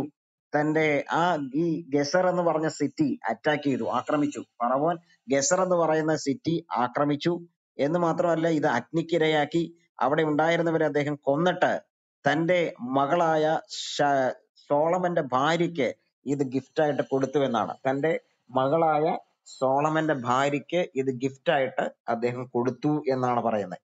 അത് 1 രാജാക്കന്മാർ 9:16 പറയുന്നത്. ഈ സിറ്റി, ഈ ഗസർ എന്ന് പറയുന്ന ഈ സിറ്റി നിലവിൽ ഇല്ല. അത് ബൈബിളിൽ അബദ്ധം പറ്റിയതാണെന്ന് ഒരു കാലത്ത് പറഞ്ഞിരുന്നു. എന്നാൽ ഇന്ന് ഗസർ ഉണ്ട് എന്നുള്ളത് കൃത്യമായിട്ട് തെളിയിക്കപ്പെട്ടിരിക്കുകയാണ്. ഫറവോൻ തന്റെ മകളായ ശലോമോന്റെ ഭാര്യയ്ക്ക് കൊടുത്തിട്ടുള്ള നമ്മുടെ ഇന്നത്തെ ഭാഷയിൽ പറഞ്ഞ ഗിഫ്റ്റായിട്ട് കൊടുത്തിട്ടുള്ള ഈ ഈ ഈ ആ ദേശം ഗസർ എന്ന് പറഞ്ഞ ആ സിറ്റി, അവിടെ ഉണ്ടായിരുന്ന ആളുകൾ മുഴുവൻ നശിപ്പിച്ചിട്ട് കൊടുത്ത ആ സിറ്റി അതില്ലായിരുന്നെന്ന് ഒരു കാലത്ത് ആളുകൾ പറഞ്ഞിരുന്നു. ഇന്ന് ഉണ്ട് എന്ന് എല്ലാവരും തന്നെ അംഗീകരിക്കുന്നു. പുരാവസ്തു ഗവേഷണങ്ങൾ അതിനെ തെളിയിക്കുന്നു. 1989 ഇറങ്ങിയ ഒരു ആർട്ടിക്കിളാണ് ആലൻ മില്ലാർഡിന്റെ ഇൻ ബിബ്ലിക്കൽ ആർക്കിയോളജി റിവ്യൂ. വളരെ മനോഹരമായിട്ടുള്ള ഒരു ആർട്ടിക്കിളാണ്. Thus the Bible exaggerate king Solomon wealth എന്ന് ആ ആർട്ടിക്കിൾ ഈ വിഷയമാണ് കൈകാര്യം ചെയ്യുന്നത്. Does the Bible exaggerate king Solomon's wealth. സലോമോന്റെ സമ്പത്തിനെ കുറിച്ച് പറയുമ്പോൾ, പ്രത്യേകിച്ച് സ്വർണത്തെ കുറിച്ച് പറയുമ്പോൾ, ഇത് എക്സാജറേറ്റ് ചെയ്തോ ആണോ പറയുന്നത് എന്ന് പറഞ്ഞാൽ സത്യത്തിൽ അങ്ങനെ ഒരു സംഭവം ഇല്ല. അതിനെ നീട്ടി, അതിനെ ഇല്ലാത്ത ഒന്നിനെ ഉള്ളതായിട്ട് സങ്കല്പിച്ച് അങ്ങനെ പറയുന്നതാണോ എന്ന് ചോദിച്ചുകൊണ്ടുള്ള ഒരു ആർട്ടിക്കിൾ ആയിരുന്നു. നിങ്ങൾക്കത് പരിശോധിക്കാവുന്നതാണ്. അലൻ മില്ലാർഡ് എന്ന് ടൈപ്പ് ചെയ്താൽ മതി. അദ്ദേഹത്തിന്റെ ഇൻ ബിബ്ലിക്കൽ ആർക്കിയോളജി റിവ്യൂ എന്ന ടൈറ്റിലുള്ള ആർട്ടിക്കിളാണ്. അതിന്റെ ഉള്ളിൽ വരുന്ന does the Bible exaggerate king Solomon wealth എന്ന ഭാഗത്താണ് ഇത് പറഞ്ഞിരിക്കുന്നത്. ആ ഭാഗം പരിശോധിക്കുമ്പോൾ അദ്ദേഹം കൃത്യമായിട്ട് മുന്നോട്ട് വെക്കുന്ന ഒരു തെളിവുണ്ട്. അതെന്നാണെന്ന് പറഞ്ഞാൽ, ഏൻഷ്യന്റ് പലസ്തീനിൽ ദാവീദ് സോളമനൊക്കെ ജീവിച്ചിരുന്ന ആ സമയത്ത് സ്വർണം അങ്ങനെ നമ്മൾ ഇന്നത്തെയൊക്കെ സമ്പത്ത് കണക്ക് കൂട്ടിയാൽ കോടാനുകോടി രൂപയുടെ മൂല്യമുള്ള സ്വർണം അവരങ്ങനെ സൂക്ഷിച്ചിരുന്നു എന്ന് പറഞ്ഞാൽ സോളമന്റെ കാലത്ത് അങ്ങനെ അവിടെ ഉണ്ടായിരുന്ന രാജാക്കന്മാര്, സമ്പന്നര് ഇങ്ങനെ സൂക്ഷിച്ചിരുന്നു എന്ന് കണ്ടെത്തിയിട്ടുണ്ട്. അതുകൊണ്ട് സോളമൻ അങ്ങനെ സൂക്ഷിച്ചിരുന്നു എന്നുള്ളതിന് എങ്ങനെ തെളിവാകുന്നു നിങ്ങൾ ചോദിക്കാം.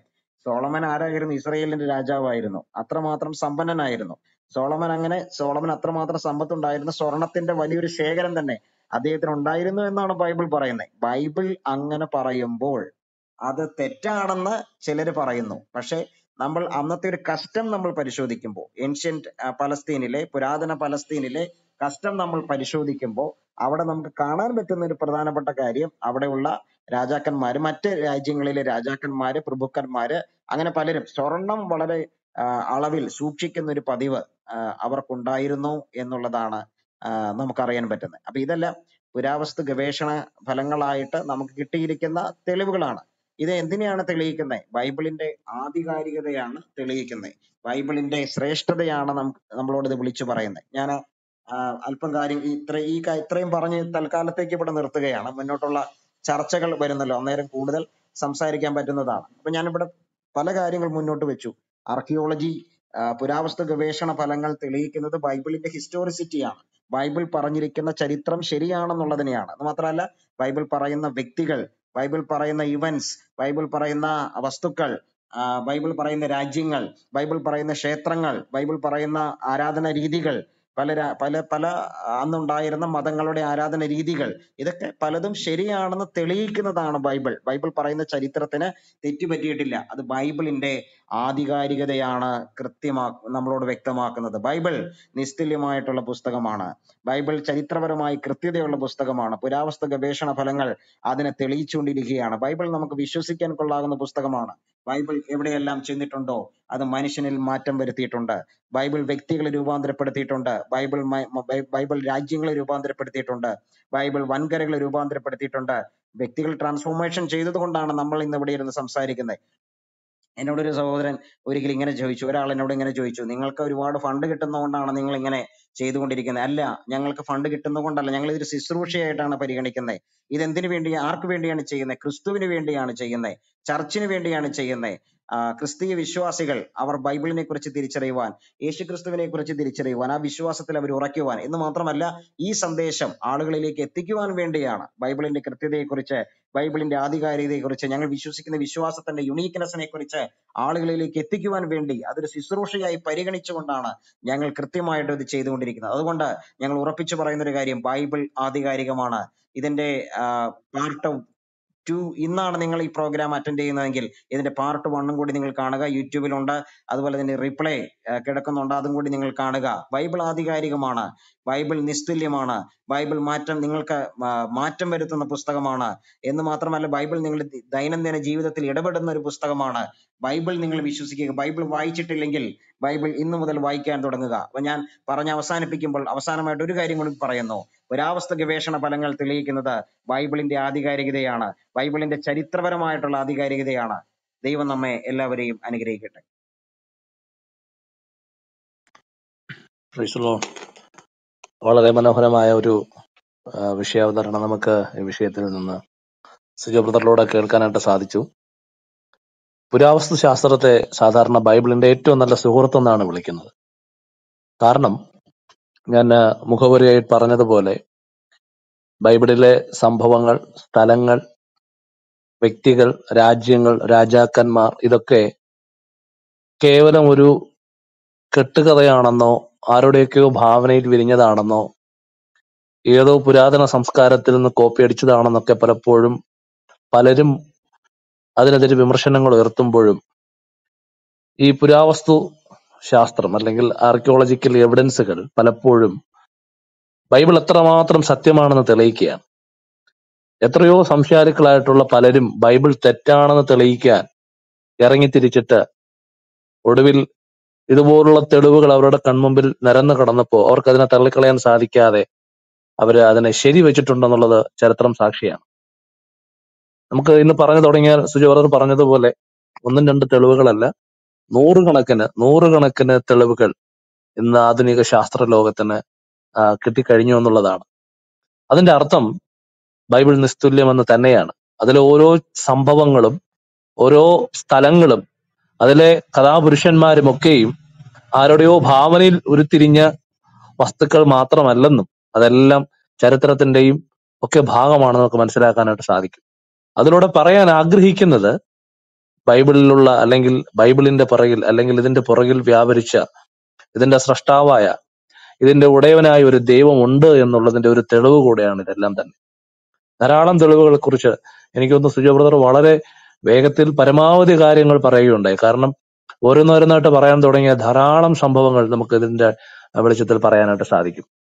നമുക്കറിയാം 1879 കണ്ടെത്തിയ സൈറസിന്റെ സിലിണ്ടർ, 47 കണ്ടെത്തിയ ചാവുകടൽ ചുരുളുകൾ, ആധുനിക ലോകത്തിലെ ഇപ്പോൾ ഏറ്റവും ലേറ്റസ്റ്റ് ആയിട്ട് 2004 കണ്ടെത്തിയ ശിലോഹാം കുളം എന്നിങ്ങനെ തുടങ്ങി പഴയ നിയമത്തിലെയും പുതിയ നിയമത്തിലെയും സ്ഥലങ്ങളും സംഭവങ്ങളും എല്ലാം തന്നെ നമ്മുടെ മുമ്പിൽ ആധുനിക ശാസ്ത്രത്തിന്റെ മുമ്പിൽ വലിയ തെളിവുകളായിട്ട് ഇന്ന് നമ്മുടെ മുമ്പിൽ കിടക്കുകയാണ്. എന്നിട്ടും ഇപ്പോഴും ബൈബിൾ തെറ്റാണെന്നോ അല്ലെങ്കിൽ ഇതൊക്കെ കെട്ടുകഥയാണെന്നോ പറയുന്നവർ ഇപ്പോഴും ഏത് കാലത്തിലാണ് ജീവിക്കുന്നതെന്ന് നമ്മൾ സംശയിക്കേണ്ടിയിരിക്കുകയാണ്.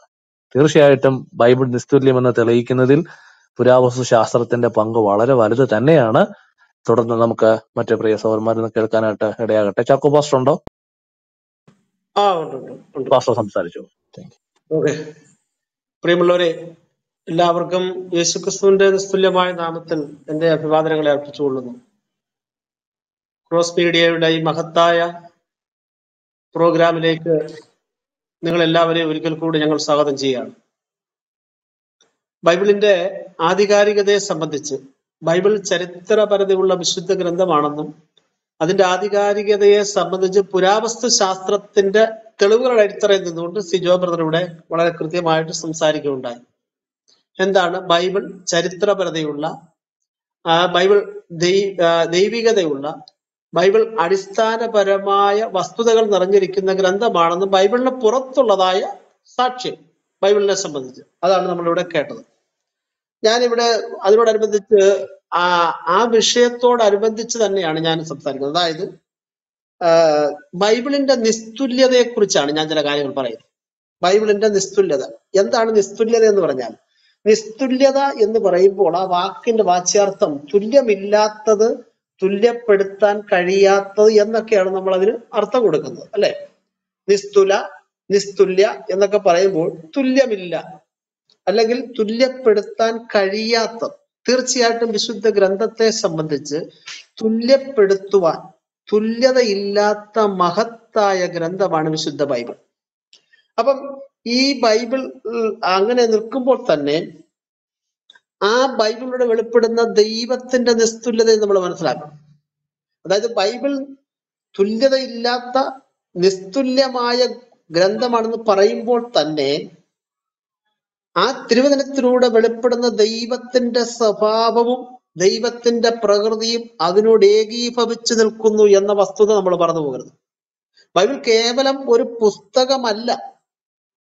ബൈബിൾ കേവലം നമുക്ക് മനസ്സിലാകുവാനായിട്ട് വായിക്കുന്ന ഒരു കൃതിയല്ല, മറിച്ച് അതിലൂടെ ജീവനുള്ള, ജീവിപ്പിക്കുന്ന ആയിരങ്ങളെ, പതിനായിരങ്ങളെ അനുനിമിഷം ജീവിപ്പിച്ചുകൊണ്ടേയിരിക്കുന്ന ജീവനുള്ള ദൈവത്തിന്റെ വിളംബരമാണ് ബൈബിളിലൂടെ വെളിപ്പെടുന്നത്. അപ്പൊ അതുകൊണ്ട് ബൈബിളിന്റെ നിസ്തുല്യത എന്ന് പറയുമ്പോൾ ദൈവത്തിന്റെ നിസ്തുല്യത, ക്രിസ്തുവിന്റെ നിസ്തുല്യത, തിരുവചനത്തിന്റെ നിസ്തുല്യത, ഇതൊക്കെ തന്നെ അതിനകത്ത് ഉൾപ്പെട്ടുകൊണ്ടേയിരിക്കുന്നു. ഇവയെല്ലാം പരസ്പര പൂരകങ്ങളാണ്, ഒന്നോടൊന്ന് അടുത്ത് നിൽക്കുന്നതായ ക്രമീകരണമാണ് ഇവിടെയെല്ലാം നമുക്ക് കാണുവാനായിട്ട് കഴിയുന്നത്. അപ്പം ബൈബിൾ വെളിപ്പെടുന്ന ദൈവം അനശ്വരനാണ്, ഏകനാണ്, അദ്വിതീയനാണ്, അനുപമനാണ്, അനന്തനാണ്, അവർണ്ണനീയനാണ്, അപരിമേയനാണ്, അതുല്യനാണ്. ഇതൊക്കെ നമുക്ക് പറയാം. കാരണം ആ ദൈവത്തോട് തുല്യപ്പെടുത്തുവാൻ, ആ ദൈവത്തോട്, ആ വചനത്തോട് തുല്യതപ്പെടുത്തുവാൻ, അതിന്റെ പരിസരത്ത് വരുവാൻ മറ്റു യാതൊരു ഗ്രന്ഥങ്ങൾക്കും കഴിയത്തില്ല എന്ന വസ്തുത നമുക്കറിയാം. അപ്പൊ ഇവിടെ ബൈബിളിന് അല്ലെങ്കിൽ തിരുവചനത്തിന്, ബൈബിളിലൂടെ വെളിപ്പെടുന്ന ദൈവത്തിന് മാനവ സമൂഹത്തോടുള്ള നിസ്തുല്യതയെ കുറിച്ചാണ് സൂചിപ്പിക്കുന്നത്. അതായത് ഒന്നും കൂടെ പറഞ്ഞാൽ, മാനവ സമൂഹത്തോടുള്ള ബൈബിളിന്റെ, അതായത് ദൈവവചനത്തിന്റെ നിസ്തുല്യത, അത് വിസ്മരിക്കാൻ കഴിയത്തില്ല. അത് അവർണ്ണനീയമാണ്, അത് അനുഭവമാണ്, അത് നമ്മുടെ വാക്കുകൾക്ക് അതീതമാണ്. മാനവ സമൂഹത്തോടുള്ള ദൈവവചനത്തിന്റെ നിസ്തുല്യത. ഈ വിഷയത്തിൽ മൂന്നാല് കാര്യങ്ങൾ ഞാൻ പോയിന്റായിട്ട് പറഞ്ഞ് ഞാൻ അവസാനിപ്പിക്കാം. നമ്മുടെ സഹോദരന്മാരൊക്കെ തന്നെ ഇതിലേക്ക് കയറി വരികയും സംസാരിക്കുകയൊക്കെ ചെയ്യട്ടെ. ഒന്ന്, മാനവ സമൂഹത്തോടുള്ള വിശുദ്ധ ഗ്രന്ഥത്തിന്റെ നിസ്തുല്യതയെ കുറിച്ച് നമ്മൾ ചിന്തിക്കുമ്പോൾ ഒന്നാമത് നമുക്ക് മനസ്സിലാക്കാനുള്ളത്, ഈ മഹത്തായ ഗ്രന്ഥത്തിലൂടെ വെളിപ്പെടുന്ന ദൈവത്തിന് മുഖപക്ഷമില്ല എന്ന വസ്തുതയാണ് ഒന്നാമതായിട്ട് എനിക്ക് പറയാനുള്ളത്. മനസ്സിലാകുന്നുണ്ടോ? ഇങ്ങനെ ഒരു ഗ്രന്ഥം നിങ്ങൾക്കാർക്കെങ്കിലും, ഇവിടെ ഇരിക്കുന്ന ബൈബിളിനെ വിമർശിക്കുന്നവരാരെങ്കിലും ഉണ്ടെങ്കിൽ അവർക്ക് ചൂണ്ടിക്കാണിക്കാവുന്നതാണ്. അതായത് ബൈബിളിലൂടെ വെളിപ്പെടുന്ന ദൈവത്തിന്റെ നിസ്തുല്യത, തിരുവചനത്തിന്റെ നിസ്തുല്യത, ബൈബിളിന്റെ നിസ്തുല്യത. ദൈവത്തിന് മുഖപക്ഷമില്ല. ഇതാ, എല്ലാ മനുഷ്യരെയും ഒരുപോലെ വീക്ഷിക്കുന്ന ദൈവം. ദൈവത്തിന് മുഖപക്ഷമില്ല എന്ന് പറയുമ്പോൾ ഇത് ചാക്കോ പാസ്റ്ററുടെ ഒരു സമീപനമല്ല, അദ്ദേഹത്തിന്റെ ഒരു സ്റ്റേറ്റ്മെന്റും അല്ല, മറിച്ച് റോമാലേഖനം 2-ാം അധ്യായത്തിൽ 11-ാം വാക്യത്തിലാണ് പറയുന്നത്. എന്താണ് അവിടെ പറയുന്നത്? ദൈവത്തിന്റെ പക്കൽ മുഖപക്ഷമില്ലല്ലോ, ദൈവത്തിന്റെ പക്കൽ മുഖപക്ഷമില്ലല്ലോ. ഈ വിഷയത്തിൽ ബൈബിൾ നിസ്തുലമായി തന്നെ നിൽക്കുന്നു. അതായത് വലിയവനായതുകൊണ്ട് അവനോട് ഒരു പക്ഷവും ചെറിയവനായതുകൊണ്ട് അവനോട് മറ്റൊരു പക്ഷവും പ്രകടിപ്പിക്കുന്ന ദൈവത്തെയല്ല ബൈബിൾ വെളിപ്പെടുത്തുന്ന ദൈവം.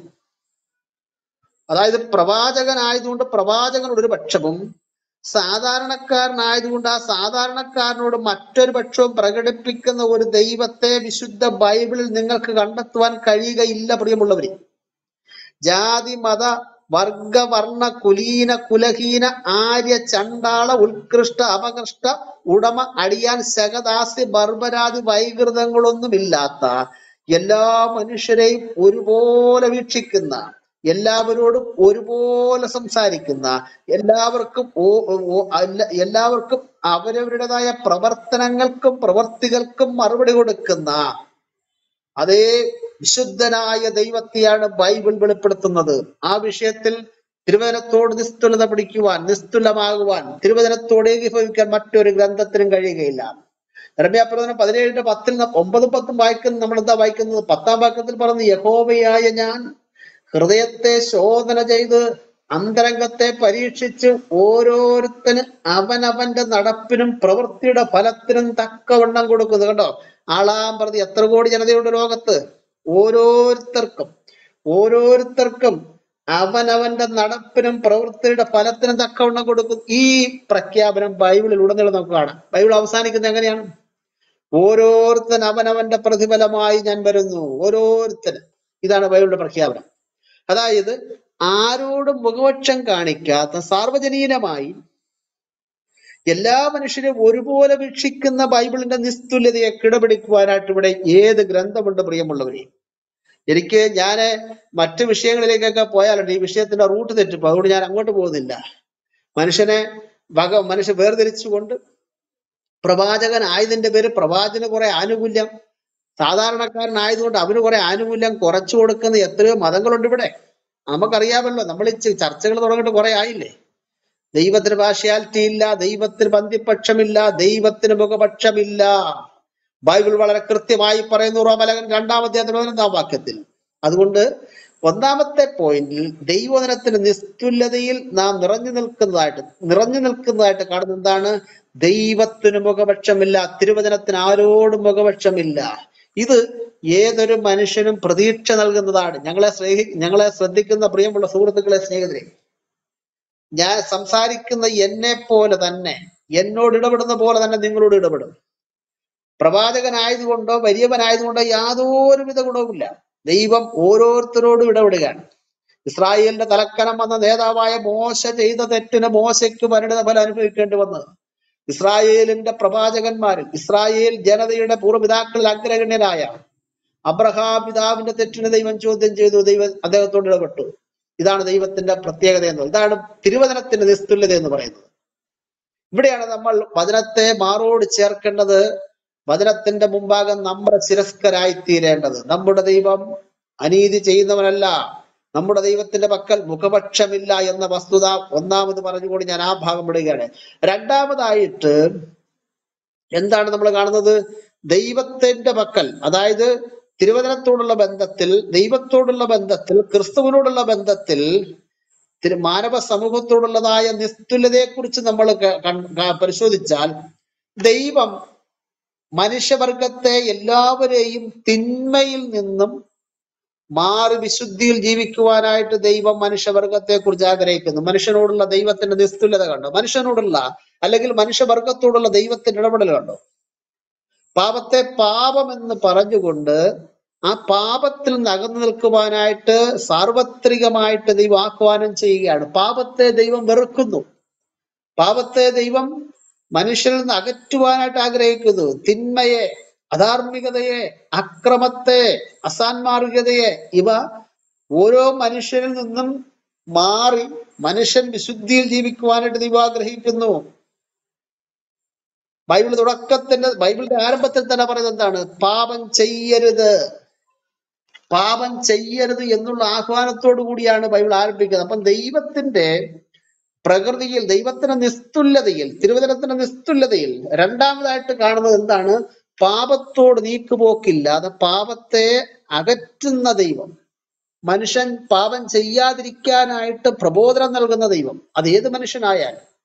ഉൽപ്പത്തി പുസ്തകം 4-ാം അധ്യായത്തിന്റെ 7-ാമത്തെ വാക്യത്തിൽ നമ്മൾ വായിക്കുന്നു, പാപം വാതിക്കൽ കിടക്കുന്ന സുഹൃത്തെ, അതിന്റെ ആഗ്രഹം നിങ്കലേക്കാകുന്നു, നീയോ അതിനെ കീഴടക്കണം. ബൈബിൾ ആരംഭിക്കുകയാണ്. ആദം ഹൗവ ദമ്പതിമാരുടെ മക്കളിൽ ഒരുവരോട് പറയുന്നതാ, 4 പേരേ ഉള്ളു ഭൂമിയില്. ദൈവം പറയുന്നത് കേട്ടോ, പാപം പടിവാതിക്കൽ കിടക്കുന്നു, പാപം പടിവാതിക്കൽ കിടക്കുന്നു, അതിന്റെ ആസക്തി, അതിന്റെ ആഗ്രഹം നിന്നോടാകുന്നു, മകനെ നീയോ അതിനെ കീഴടക്കണം. വിശുദ്ധ ഗ്രന്ഥത്തിന്റെ നിസ്തുല്യത കഴിഞ്ഞ 3600-4000 വർഷങ്ങളായിട്ടും, അല്ലെങ്കിൽ മോശ ഈ പരിശുദ്ധ ഗ്രന്ഥം എഴുതുന്ന ആ കാലം മുതൽ ഇന്ന് വരെ ഈ പ്രഖ്യാപനത്തിന്റെ നിസ്തുല്യതയ്ക്ക് എവിടെയെങ്കിലും വിഘ്നമുണ്ടായിട്ടുണ്ടോ? ഇത് മാറ്റി പറയണമെന്ന് ആർക്കെങ്കിലും പറയാൻ കഴിയുമോ? ലോകം ഇന്നും ധാർമ്മികതയിൽ നിൽക്കുന്നതിന്റെ കാരണം ഇത്തരത്തിലുള്ള പ്രഖ്യാപനങ്ങളല്ലേ?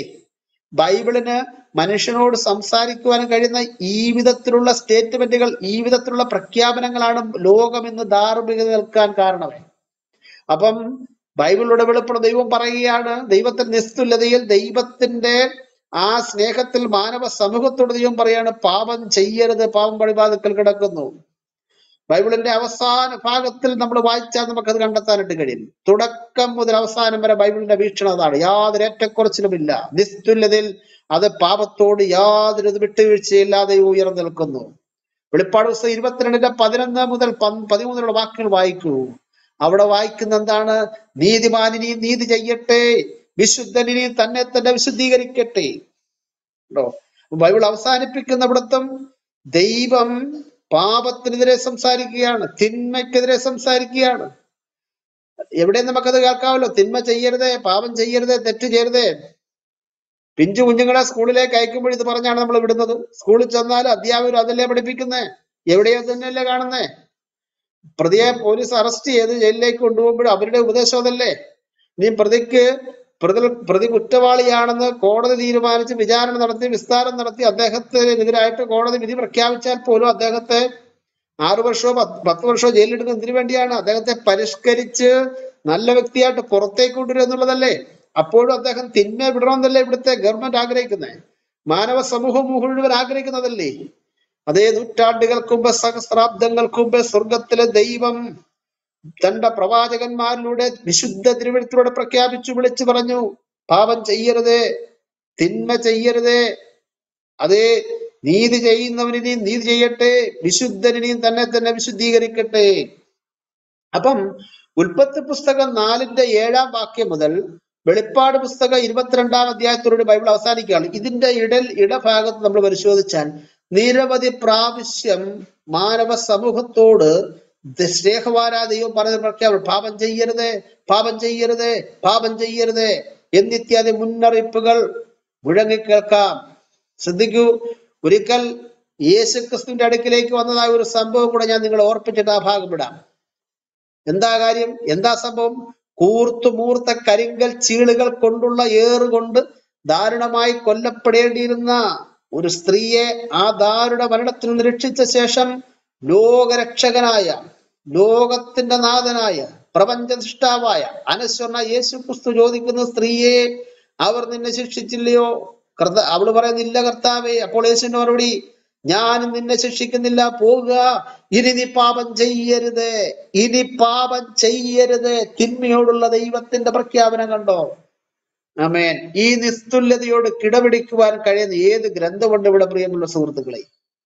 പറയൂ, ഇവിടെ ഏത് ഗ്രന്ഥമുണ്ട്? പാപം ചെയ്യാൻ ആഹ്വാനം കൊടുക്കുന്ന ഗ്രന്ഥങ്ങളല്ലേ ഇവിടെ ഉള്ളത്?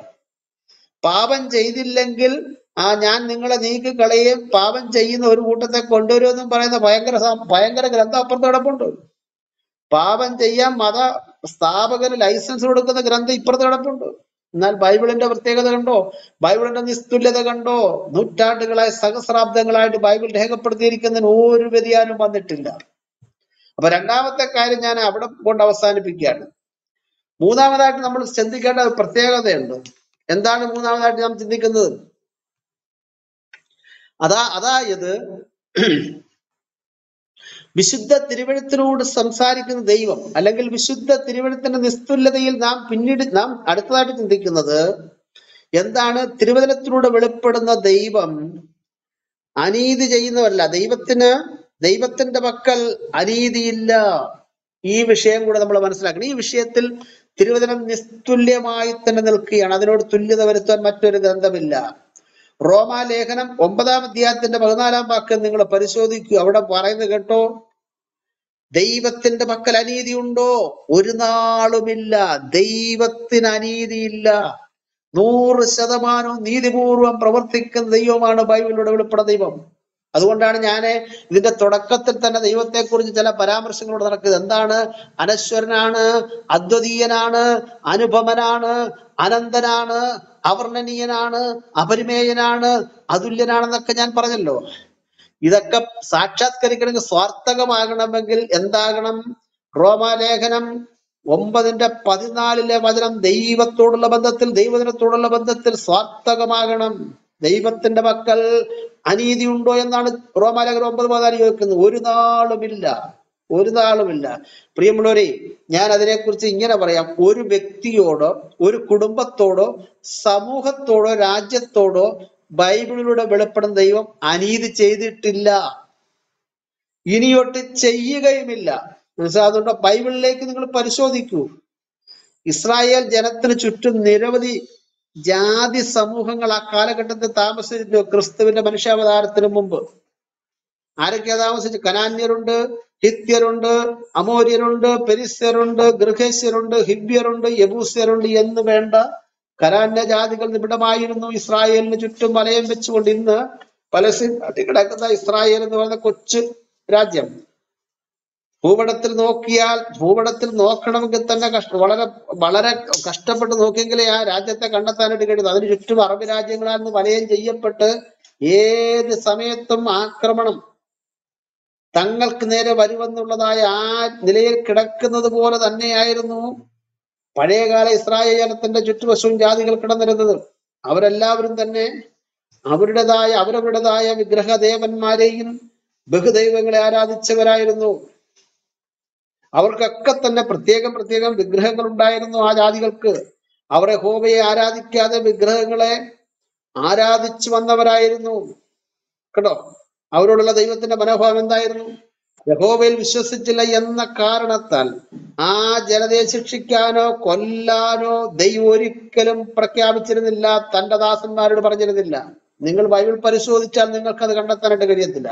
അങ്ങനെ ഒരു വാക്യം ബൈബിളിലില്ല. അതായത് ഇസ്രായേലെ, നിനക്ക് ചുറ്റും പാർക്കുന്ന ഈ ജനതകൾ, മുമ്പേ ആർക്കിയോളജി വകുപ്പിനെ കുറിച്ച് സംസാരിച്ചപ്പോൾ, ഈ പുരാവസ്തു വിഷയത്തെ കുറിച്ച് സംസാരിച്ചപ്പോൾ പറയുണ്ടായല്ലോ, ആ ജനത, ആ പ്രാചീനകാല ജനത പലവിധമാകുന്ന ഹീന സംസ്കാരത്തിന് ഉടമകളായിരുന്നു അവര്.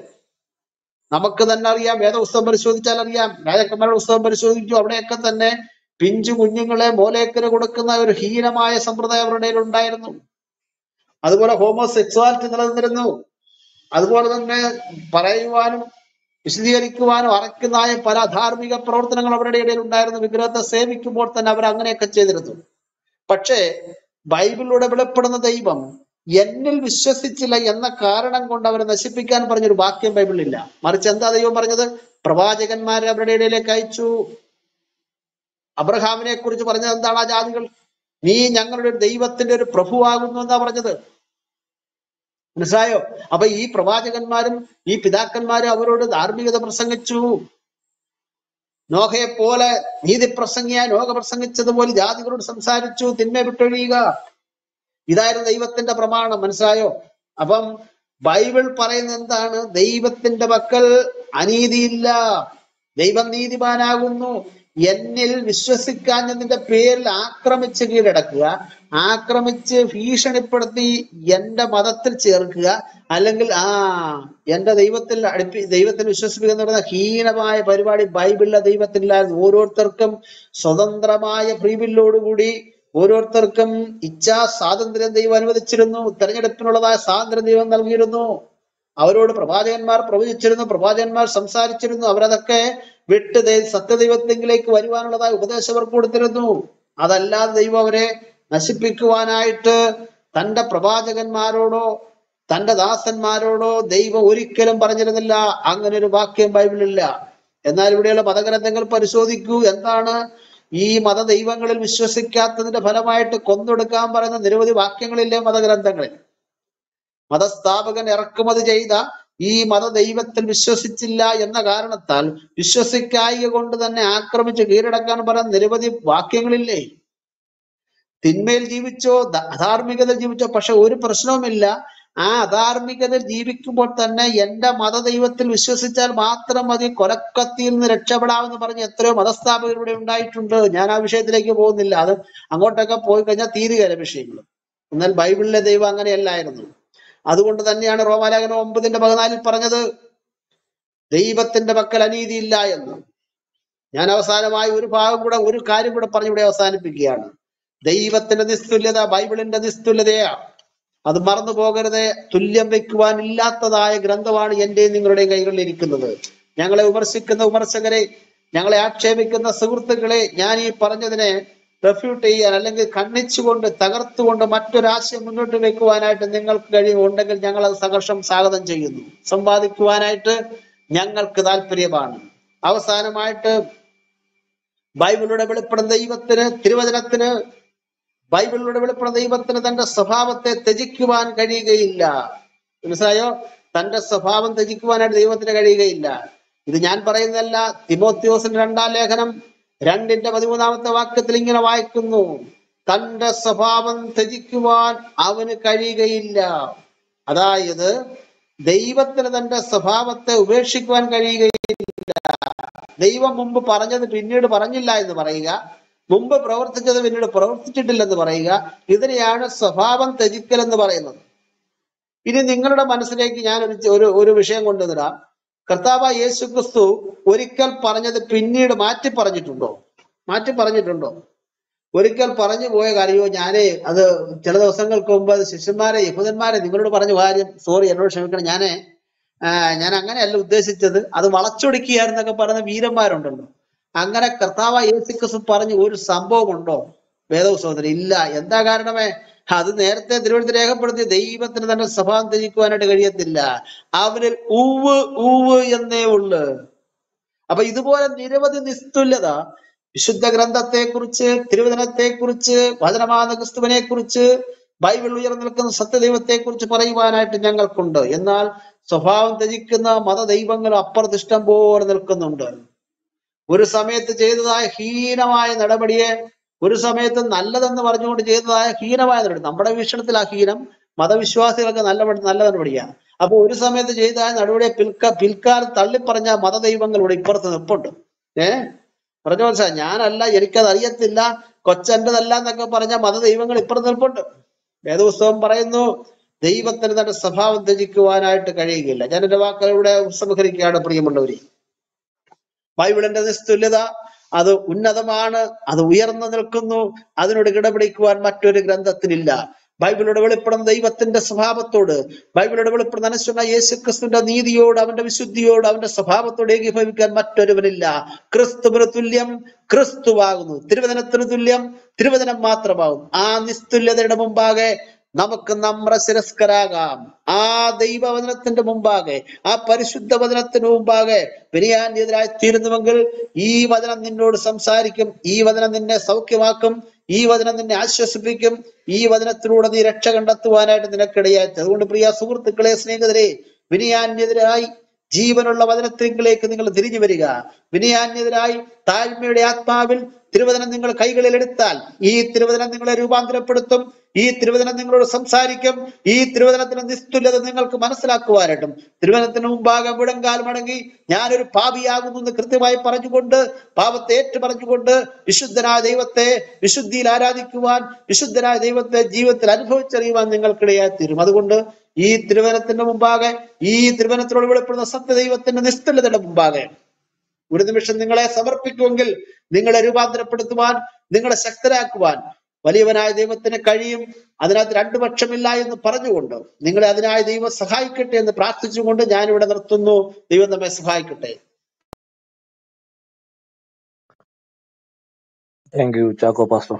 വളരെ മനോഹരമായി ബൈബിളിന്റെ നിസ്തുല്യതയെ കുറിച്ച് പ്രിയ പാസ്റ്റർ സംസാരിക്കാനിടയായി. കർത്താവ് അനുഗ്രഹിക്കട്ടെ. ഞാൻ മുകളിൽ പിൻ ചെയ്തിരിക്കുന്ന ഒരു ലിങ്ക് ഉണ്ട്. സിറ്റി ഓഫ് ഡാവിഡ് എന്ന് പറയുന്ന ഒരു നല്ലൊരു ഡോക്യുമെന്ററി ആണത്. ഈ വിഷയമായിട്ട് ബന്ധപ്പെട്ടുള്ള ധാരാളം എപ്പിസോഡുകൾ അതിനകത്തുണ്ട്. നിങ്ങൾ ഇൻട്രസ്റ്റ് ഉള്ളവർ അത് കണ്ടു കഴിഞ്ഞാൽ ഏറ്റവും ലേറ്റസ്റ്റ് ആയിട്ടുള്ള വീഡിയോകളാണ് അതിനകത്തുള്ളത്. അതൊരു ഇസ്രായേലിലെ ഒരു ആയിട്ടുള്ള ആൾക്കാർ അതിനകത്ത് നടത്തുന്ന ഗവേഷണങ്ങളൊക്കെയാണ്.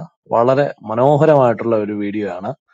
നിങ്ങൾ ആ ഡോക്യുമെന്ററി കാണാൻ സാധിക്കുന്നവർ കാണുക. ഇസ്രായേലിന്റെ ഭൂമിക്കടിയിൽ മൂടപ്പെട്ട് കിടക്കുന്ന ഒരു അത്ഭുത ലോകമാണ് അതിനകത്ത് നമുക്ക് കാണാൻ സാധിക്കുന്നത്. ദാവീദിന്റെയും ശലോമോന്റെയും കാലത്തെ നാണയങ്ങൾ, ചെമ്പുപാത്രങ്ങൾ, മൺപാത്രങ്ങൾ, അവിടെ ഗോൾഡൻ ബെൽസ്, വിളക്കുകൾ എന്ന് തുടങ്ങി നമുക്ക് ആ പഴയ നിയമത്തിലെ അല്ലെങ്കിൽ പുതിയ നിയമത്തിൽ പരാമർശിച്ചിരിക്കുന്ന പല സംഭവങ്ങളുടെയും ഗവേഷണങ്ങളും അനുബന്ധ സംഭവങ്ങളും ഒക്കെ നമുക്ക് എപ്പിസോഡുകളായിട്ട് ധാരാളം ഡോക്യുമെന്ററി അതിനകത്തുണ്ട്. നിങ്ങൾ കാണാൻ ശ്രമിക്കുക. ഷിലോഹാം കുളം, അതുപോലെ ജെറുസലേമിലേക്ക് വരുന്ന ആ ഒരു പിൽഗ്രിമേജിന് വരുന്ന ആ റോഡുകള്, അത് വളരെ മനോഹരമായിട്ടുള്ള രീതിയിൽ അവരതിനെ ചിത്രീകരിച്ചിട്ടുണ്ട്. അപ്പൊ സിറ്റി ഓഫ് ഡാവിഡ് എന്ന് പറയുന്ന ഒരു നല്ല ഡോക്യുമെന്ററിയാണ്. ധാരാളം എപ്പിസോഡുകളുണ്ട്. അപ്പൊ ഈ വിഷയമായിട്ട് ബന്ധപ്പെട്ട് ഇൻട്രസ്റ്റ് ഉള്ളവർ കാണുകയാണെങ്കിൽ വളരെ അനുഗ്രഹിക്കപ്പെട്ട ഒരു പ്രോഗ്രാമാണ്. ഇതുപോലുള്ള ധാരാളം വീഡിയോസ് ഉണ്ട്, പക്ഷെ ഇതൊരു നല്ലൊരു പ്രോഗ്രാമാണ് സിറ്റി ഓഫ് ഡാവിഡ്. നിങ്ങൾ കാണുക. ഓക്കെ, അടുത്ത ലീ സിസ്റ്റർ ആണോ? ഉണ്ടോ? കേൾക്കുന്നുണ്ടോ? Praise the Lord. സംസാരിച്ചോളൂ സാർ. ഓക്കെ, സിജോ പാസ്റ്റർ ഒരു 3/4 ഭാഗം കഴിഞ്ഞപ്പോഴാണ് ഞാൻ വന്നത്. പക്ഷേ കേട്ടത് ചുരുക്കമായിരുന്നെങ്കിലും വളരെ നന്നായിരുന്നു. അതുപോലെ തന്നെ ചാക്കോ പാസ്റ്ററുടെയും അവതരണം വളരെ നന്നായിരുന്നു. സിജോ പാസ്റ്റർ നെബുക്കദ്നേസറുടെ റീബിൽഡിങ് ഓഫ്, അതായത് ടവർ ഓഫ് ബാബേൽ റീബിൽഡ് ചെയ്ത് അതിനെപ്പറ്റിയുള്ള കണ്ടുപിടുത്തം വായിച്ചായിരുന്നോ? വായിച്ചിട്ടുണ്ട്. നമ്മൾ അടുത്ത പാർട്ടിൽ ഉൾപ്പെടുത്താന്ന് ഓർത്താ. ഓക്കെ. എൻ്റെ കയ്യിൽ അതിൻ്റെ കുറച്ച് ഡീറ്റെയിൽസ് ഉണ്ട്. അപ്പോൾ കുഴപ്പമില്ല. Thank you. അത് നെക്സ്റ്റ് ടൈം.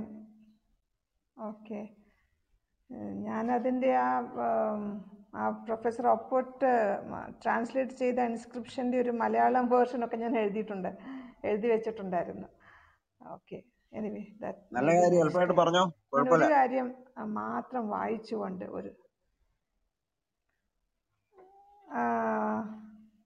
പ്രൊഫസർ ഒപ്പോട്ട് എന്ന് പറഞ്ഞ ഒരു പ്രൊഫസറെ ഫ്രഞ്ച് ഗവൺമെൻറ്, അതായത്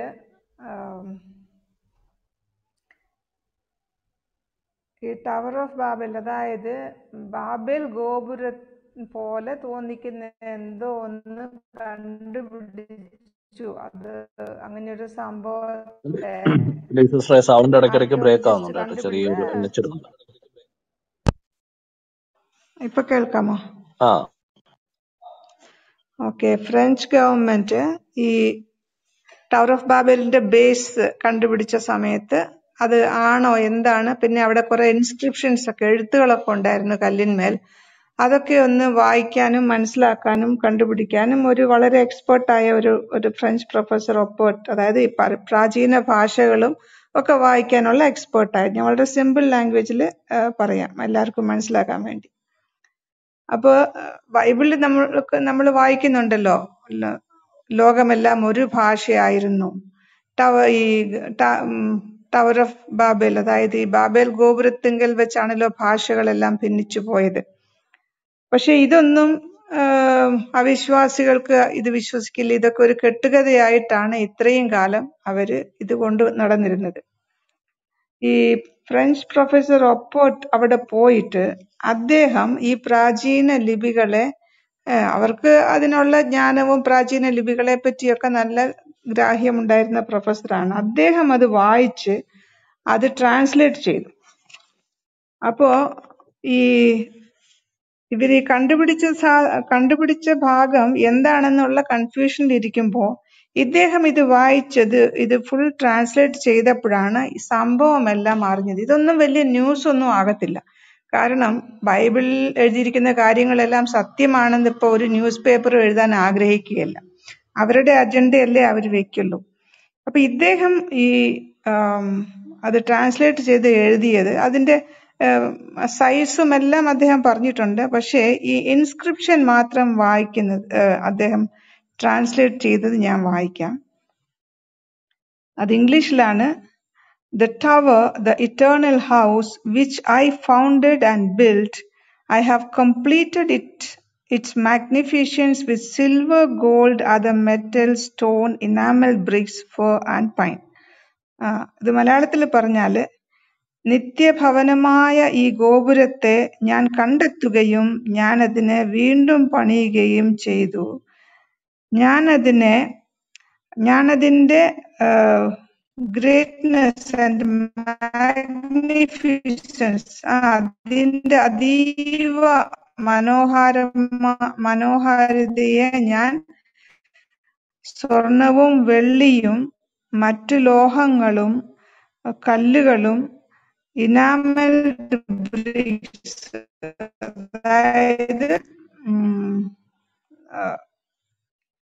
ഇനാമൽഡ് ബ്രിക്സ് എന്ന് പറഞ്ഞാല് അതായത് വലിയ മൺകട്ടയില് ഇനാമൽഡ് എന്ന് പറഞ്ഞാല് കേസ്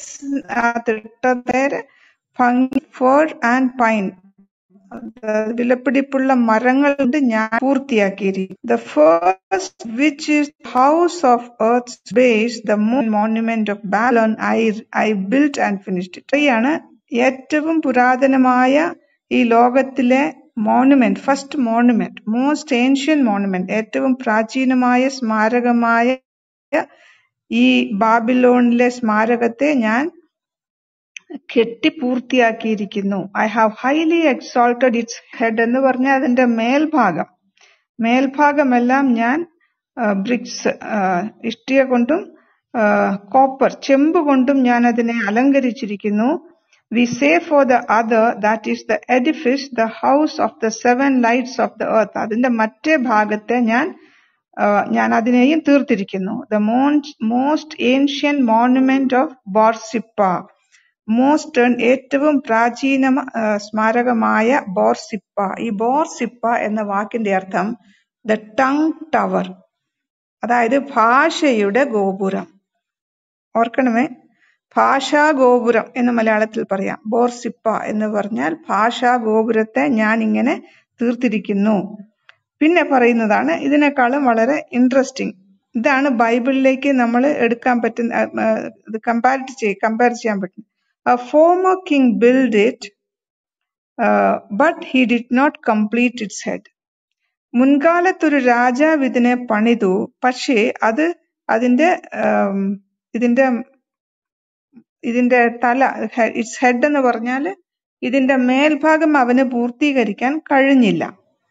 കാരണം since a remote time people had abandoned it without order expressing their words. അതായത് ദീർഘകാലത്തേക്ക് മനുഷ്യർ ഇതിനെ ഉപേക്ഷിച്ചിരിക്കുകയായിരുന്നു. കാരണം അവർക്ക് they could not express their words. അവരുടെ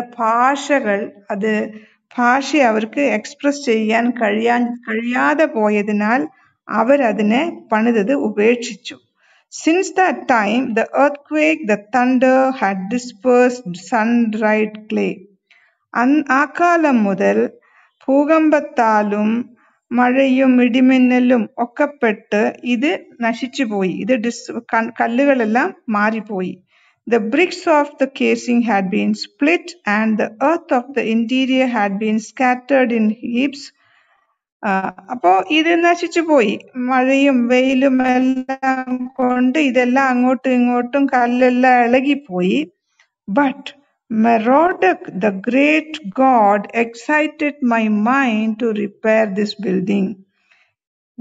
നെബൂഖദ്നേസറിന്റെ ദൈവമായ മർഡോക്ക് എന്നൊക്കെ നമ്മൾ പറയുന്ന ആ ദൈവം, അവൻ എന്നെ പ്രേരിപ്പിച്ച് ഇത് റിപ്പയർ ചെയ്ത് ഇത് വീണ്ടും നിർമ്മിക്കാൻ എന്റെ ദൈവം എന്നെ പ്രേരിപ്പിച്ചു.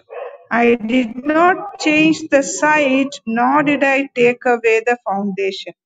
ഞാൻ അതിന്റെ സ്ഥാനം മാറ്റുകയോ അതിന്റെ അടിസ്ഥാനം ഫൗണ്ടേഷൻ എടുത്തു മാറ്റുകയോ ഒന്നും ചെയ്തില്ല.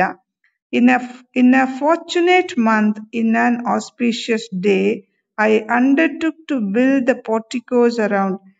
പിന്നെ ഇത് പറയുന്നത് ഞാനൊരു നല്ല സമയം നോക്കി, അതായത് നല്ല നേരമൊക്കെ നോക്കി ഞാൻ ഇതിനെ തീർത്തു. എന്നിട്ട് അവസാനം പറയുന്നത് I set my hand to finish it and to exalt its head. ഞാൻ എന്റെ കൈകൾ കൊണ്ട് ഇത് പൂർത്തിയാക്കി ഇതിന്റെ തലയെ, ഇതിന്റെ മേൽഭാഗത്തെ ഉയർത്തി.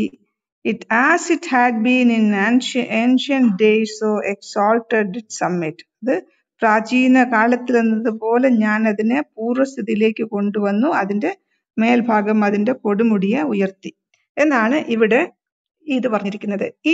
ഇത് കേട്ടിട്ട്, അതായത് ഇങ്ങനെ ഒരു ഇൻസ്ക്രിപ്ഷൻ അവിടെ കണ്ടുപിടിച്ചിട്ട് ഈ വിവരം ഏതെങ്കിലും ന്യൂസ് പേപ്പറിൽ വന്നോ? ഇല്ല. ഏതെങ്കിലും ഇങ്ങനെയുള്ള ഈ ബിബ്ലിക്കൽ ആർക്കിയോളജിസ്റ്റ് അല്ലാതെ ആരുടെയെങ്കിലും പുസ്തകത്തിൽ ഇത് വന്നിട്ടുണ്ടോ? ഇല്ല. എന്തുകൊണ്ടാണ് വരാത്തത്? ബൈബിളിന്റെ ആധികാരികത. ബൈബിളിൽ പറഞ്ഞിരിക്കുന്ന എല്ലാ കാര്യത്തിന്റെയും തെളിവുകൾ ഒന്നൊന്നായിട്ട് വന്നുകൊണ്ടിരുന്നാലും ഈ ലോകത്തിലുള്ള മനുഷ്യർക്ക്, കാരണം അത് ഒരു പ്രത്യേക കാരണമുണ്ട്. ആരെങ്കിലും ഇതൊക്കെ കേട്ട് വിശ്വസിച്ചെങ്കിലും പോകരുത്. വിശ്വാസം ഇതിൽ കൂടിയെങ്കിലും ആർക്കും വരരുത്. അതുകൊണ്ട് ഇതെല്ലാം ഇങ്ങനെയുള്ള എത്രയോ വിവരങ്ങൾ മൂടപ്പെട്ടിരിക്കുന്നു. ഈ മൂടപ്പെട്ടിരിക്കുന്നത് കൊണ്ടാണ് നമ്മൾ ഇതൊന്നും വേറെ എവിടെയും കാണാത്തത്. ഇപ്പൊ ഇങ്ങനെയുള്ള പുസ്തകങ്ങളൊക്കെ വായിച്ചാൽ മാത്രമേ നമുക്ക് ഈ വിവരങ്ങളൊക്കെ കിട്ടുകയുള്ളൂ. ഇപ്പോ നമ്മുടെ ഈ ന്യൂസ് പേപ്പറോ അല്ലെങ്കിൽ ആനുകാലിക പ്രസിദ്ധീകരണങ്ങളോ ഇവരൊന്നും സത്യം പറയില്ല, എല്ലാം മൂടി വെക്കും. അപ്പോൾ എനിവേ, സമയം തന്നതിന് വളരെ നന്ദി പാസ്റ്റർ. നെക്സ്റ്റ് ടൈം വീണ്ടും ജോയിൻ ചെയ്യാം. താങ്ക് യു ലീ സിസ്റ്ററെ. വളരെ മനോഹരമായിട്ടൊരു പുസ്തകമാണത്, വായിക്കേണ്ട ഒരു പുസ്തകമാണ്. ഇവിടെ ഞങ്ങൾ ഉദ്ധരിച്ച പുസ്തകങ്ങളൊക്കെ നിങ്ങൾ വായിക്കാനായിട്ട് ശ്രമിക്കുക. ഞാൻ ആമുഖത്തിൽ കുറച്ച് പുസ്തകങ്ങൾ പറഞ്ഞിട്ടുണ്ട്, അതും നിങ്ങൾ വായിക്കുക. ബൈബിളിനെ കൂടുതലായിട്ട് മനസ്സിലാക്കാൻ, ബൈബിളിന്റെ ചരിത്രത്തെ മനസ്സിലാക്കാൻ, ബൈബിൾ പറയുന്ന ചരിത്രം, ബൈബിൾ പറയുന്ന വ്യക്തികൾ, ബൈബിൾ പറയുന്ന സംഭവങ്ങൾ, ബൈബിളിൽ രേഖപ്പെടുത്തിയിരിക്കുന്ന ചരിത്രപരമായിട്ടുള്ള ഇവന്റ്സുകൾ, ഇതൊക്കെ മനസ്സിലാക്കാൻ കൂടുതൽ പഠനങ്ങൾ നമുക്ക് ആവശ്യമാണ്. കൂടുതൽ ഇത്തരം പുസ്തകങ്ങളുടെ റെഫറൻസുകൾ, പരിശോധനകൾ നമുക്ക് ആവശ്യമാണ്. ഇന്നും പലസ്തീനിലൊക്കെ നല്ല രീതിയിൽ ഗവേഷണങ്ങൾ നടന്നുകൊണ്ടിരിക്കുകയാണ്, പുരാവസ്തു ഗവേഷണങ്ങൾ നടന്നുകൊണ്ടിരിക്കുകയാണ്. ബൈബിൾ പറയുന്ന, ഞാൻ ആദ്യം ഇവിടെ ഗേസർ എന്ന് പറഞ്ഞ പറവൻ തന്റെ മകൾക്ക്, അതായത് ശലോമോന്റെ ഭാര്യയ്ക്ക് ഗിഫ്റ്റായിട്ട് കൊടുത്ത ഒരു സ്ഥലം, അവിടെ ഉണ്ടായിരുന്ന ആളുകളെയൊക്കെ നശിപ്പിച്ച് ശലോമോന്റെ ഭാര്യയ്ക്ക് ഗിഫ്റ്റായിട്ട് കൊടുത്ത ആ സ്ഥലം, അങ്ങനെ ഒരു സ്ഥലം ഇല്ലായിരുന്നു എന്നായിരുന്നു നേരത്തെ ആളുകൾ പറഞ്ഞുകൊണ്ടിരുന്നത്. എന്നാൽ ഇന്ന് എന്താണ് പറയുന്നത്? ഇന്ന് പുരാവസ്തു ഗവേഷണ ഫലങ്ങൾ വഴിയായിട്ട് അത് സത്യമാണ് എന്ന് എന്ത് ചെയ്തു, തെളിയിക്കപ്പെട്ടിരിക്കുന്നു. എന്ന് മാത്രമല്ല, അങ്ങനെ ഒട്ടനവധി സംഭവങ്ങൾ ബൈബിൾ പറഞ്ഞിരിക്കുന്ന പല സ്ഥലങ്ങളും ഇന്ന് തെളിയിക്കപ്പെട്ടിരിക്കുന്നു. ഞാൻ ആദ്യം പറഞ്ഞ പോലെ സർഗോൺ എന്ന് പറഞ്ഞ രാജാവ് ഇല്ല എന്നായിരുന്നു ഒരു കാലത്ത് പറഞ്ഞത്, ഹിത്യരില്ലായിരുന്നു എന്നാണ് പറഞ്ഞത്. ഇതൊക്കെ ഉണ്ടെന്ന് എന്ത് ചെയ്യാണ്, തെളിയിക്കപ്പെട്ടിരിക്കുകയാണ്. ബേൽഷസർ എക്സിസ്റ്റ് ചെയ്തിട്ടില്ല എന്നായിരുന്നു, ബാബിലോൺ രാജാവായ ബേൽഷസർ എക്സിസ്റ്റ് ചെയ്തിട്ടില്ലായിരുന്നു എന്നാണ്, അങ്ങനെ ഒരാൾ ഉണ്ടായിരുന്നില്ല എന്നാണ് ഒരു കാലത്ത് പറഞ്ഞത്. ഇന്ന് ബേൽഷസർ ഉണ്ടായിരുന്നു എന്നുള്ളത് പുരാവസ്തു ഗവേഷകന്മാർ എന്ത് ചെയ്യുന്നു, സമ്മതിക്കുന്നു. മറ്റൊന്നാണ് നോഹയുടെ കാലത്തുണ്ടായ പ്രളയം.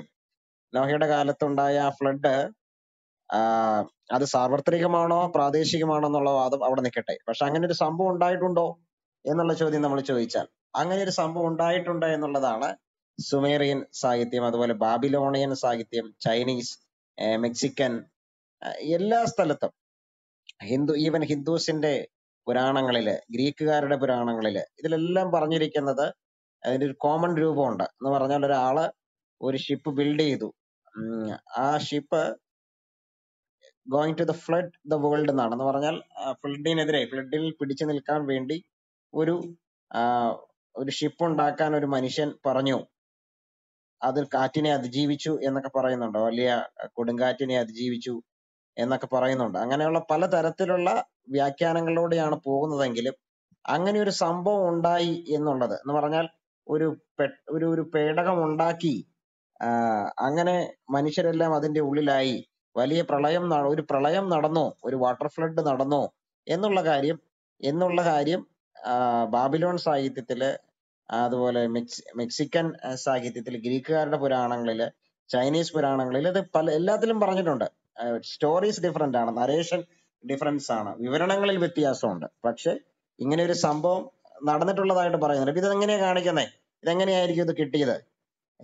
അതങ്ങനെ ഒരു സംഭവം നടന്നിട്ടുണ്ട് എന്നുള്ളത് കൊണ്ടാണ് ലോകത്തിലുള്ള മിക്കവാറും എല്ലാ പുരാണ കൃതികളിലും, സാഹിത്യ ഗ്രന്ഥങ്ങളിലൊക്കെ ഇതൊന്ന് മെൻഷൻ ചെയ്തു പോയേക്കുന്നത്, വ്യത്യസ്തമായ രീതിയിൽ മെൻഷൻ ചെയ്തു പോയിരിക്കുന്നതിന്റെ കാരണം എന്തായിരിക്കാം? ഇപ്പൊ ലിലി സിസ്റ്റർ പറഞ്ഞ പോലെ ബാബേലിന് ശേഷമാണ് മനുഷ്യൻ പല സ്ഥലങ്ങളിലേക്ക് പിരിഞ്ഞു പോകുന്നത്. അപ്പം അങ്ങനെ പിരിഞ്ഞു പോയ മനുഷ്യനാണ് പല സ്ഥലങ്ങളിലേക്ക് എന്ത് ചെയ്തിട്ടുള്ളത്, പോയിട്ടുള്ളത്. അപ്പൊ അങ്ങനെ വരുമ്പോൾ നമുക്ക് മനസ്സിലാക്കാം ഈ കുടിയേറ്റത്തിന്റെ ഫലമായിട്ടാണ് ഇത്തരം കാര്യങ്ങൾ, ബൈബിൾ പറയുന്ന സംഭവങ്ങൾ, ബൈബിൾ പറയുന്ന കാര്യങ്ങൾ പല സ്ഥലങ്ങളിലേക്ക് എത്തിപ്പെട്ടിട്ടുള്ളത് എന്നുള്ളത് നമുക്ക് മനസ്സിലാക്കാം. ഇനി ആരാണ് സംസാരിക്കാനുള്ളത്? ഗിബോർ ബ്രദർ ഉണ്ട്, അഡോണ സിസ്റ്റർ ഉണ്ട് അല്ലെ? ഗിബോർ ബ്രദറെ സംസാരിച്ചു. ഗിബോർ ബ്രദർ ഉണ്ടോ? ഇല്ല, അഡോണ സിസ്റ്റർ എന്നെക്കാൾ മുമ്പേ വന്നേ. അഡോണ സിസ്റ്റർ ആണോ? ഓക്കെ, അഡോണ സിസ്റ്റർ സംസാരിച്ചു. ഞാന് ഉൽപ്പത്തി പുസ്തകം 11 പറയുന്ന ബാബേൽ ഗോപുരത്തെ കുറിച്ച് ചോദിക്കാനായിട്ടാണ് വന്നത്. അതല്ലേ സിസ്റ്റർ അതിനെ കുറിച്ച് അഡ്രസ് ചെയ്തോളൂ. ഇനി അതിന്റെ ആവശ്യമില്ല. ഈ ഊർ എന്ന പട്ടണത്തെ കുറിച്ച്, അതായത് അബ്രഹാമിന്റെ പട്ടണത്തെ കുറിച്ചുള്ള എന്തെങ്കിലും ചരിത്രപരമാകുന്ന തെളിവുകൾ കണ്ടെടുക്കാൻ കഴിഞ്ഞിട്ടുണ്ടോ?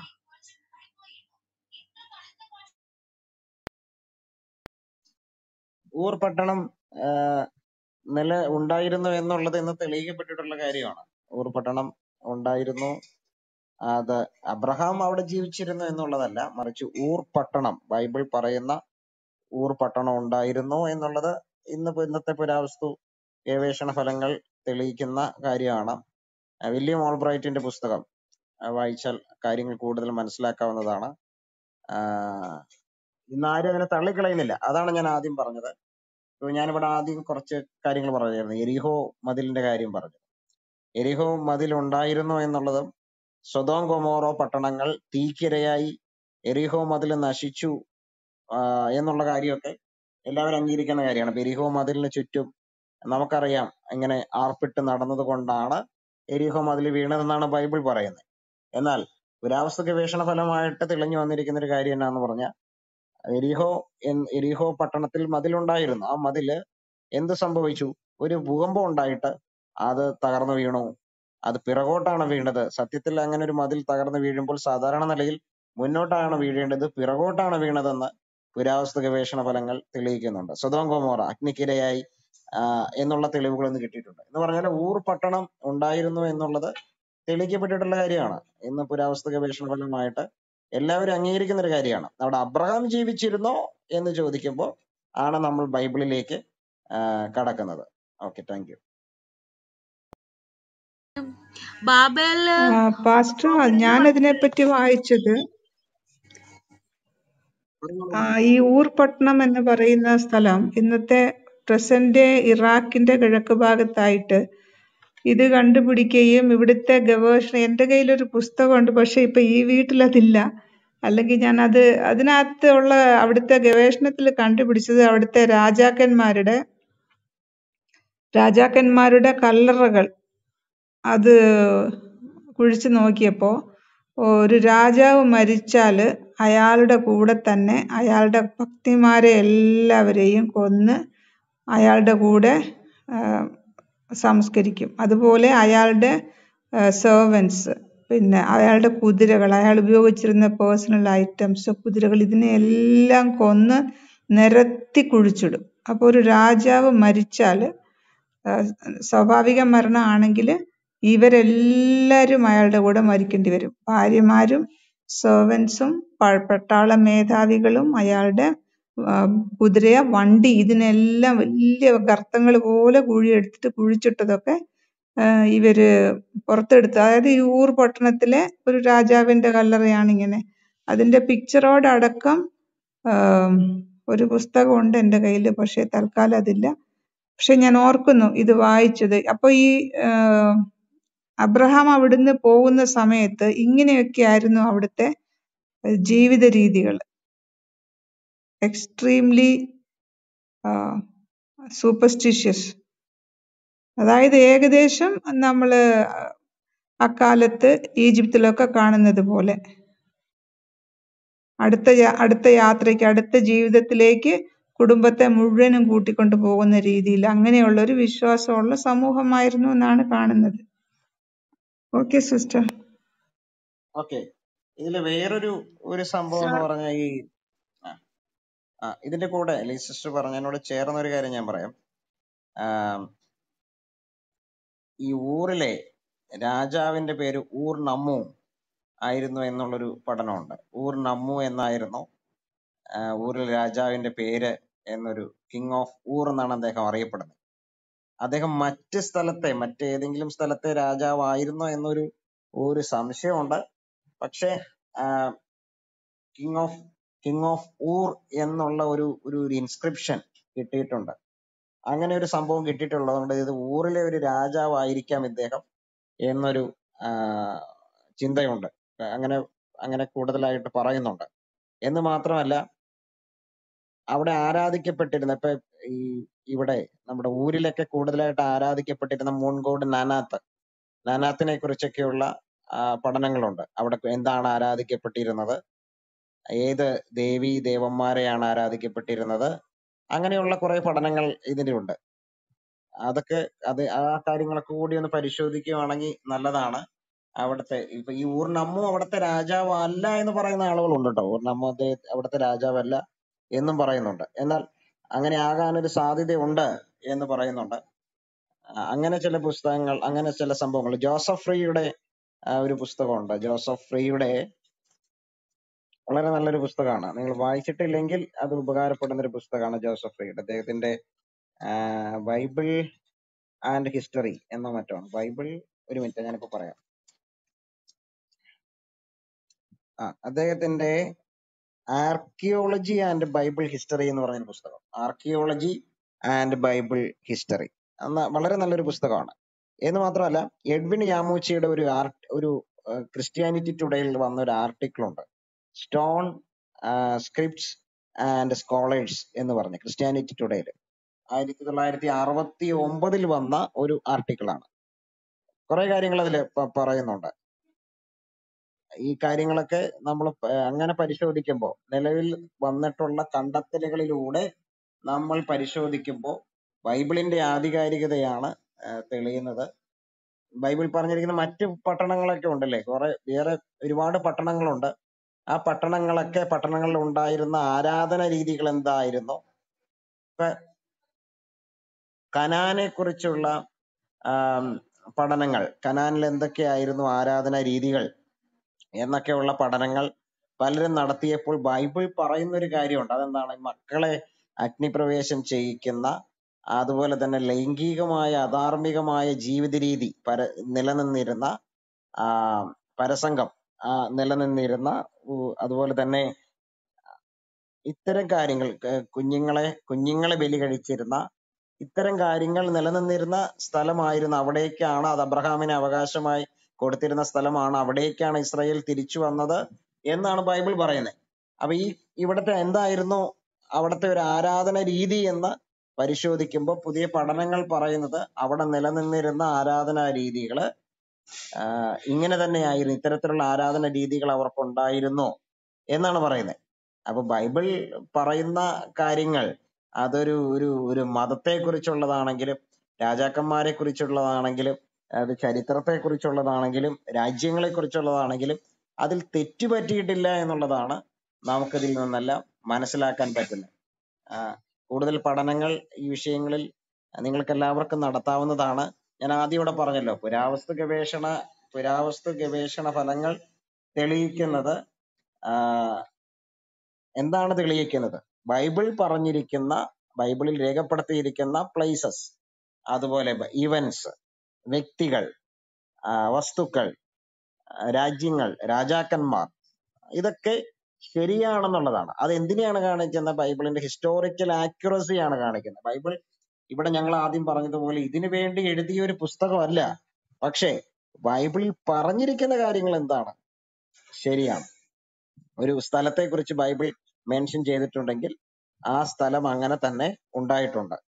അല്ലെങ്കിൽ ഒരു വസ്തുവിനെ കുറിച്ച് പറഞ്ഞിട്ടുണ്ടെങ്കിൽ ആ വസ്തു അങ്ങനെ തന്നെ ഉണ്ടായിട്ടുണ്ട്. അങ്ങനെ പല കാര്യങ്ങളും ആ രീതിയിലാണ് നമുക്ക് മനസ്സിലാക്കാൻ പറ്റുന്നത്. മറ്റേതെങ്കിലും ഗ്രന്ഥങ്ങൾക്ക് ഇങ്ങനെ അവകാശപ്പെടാൻ പറ്റൂ?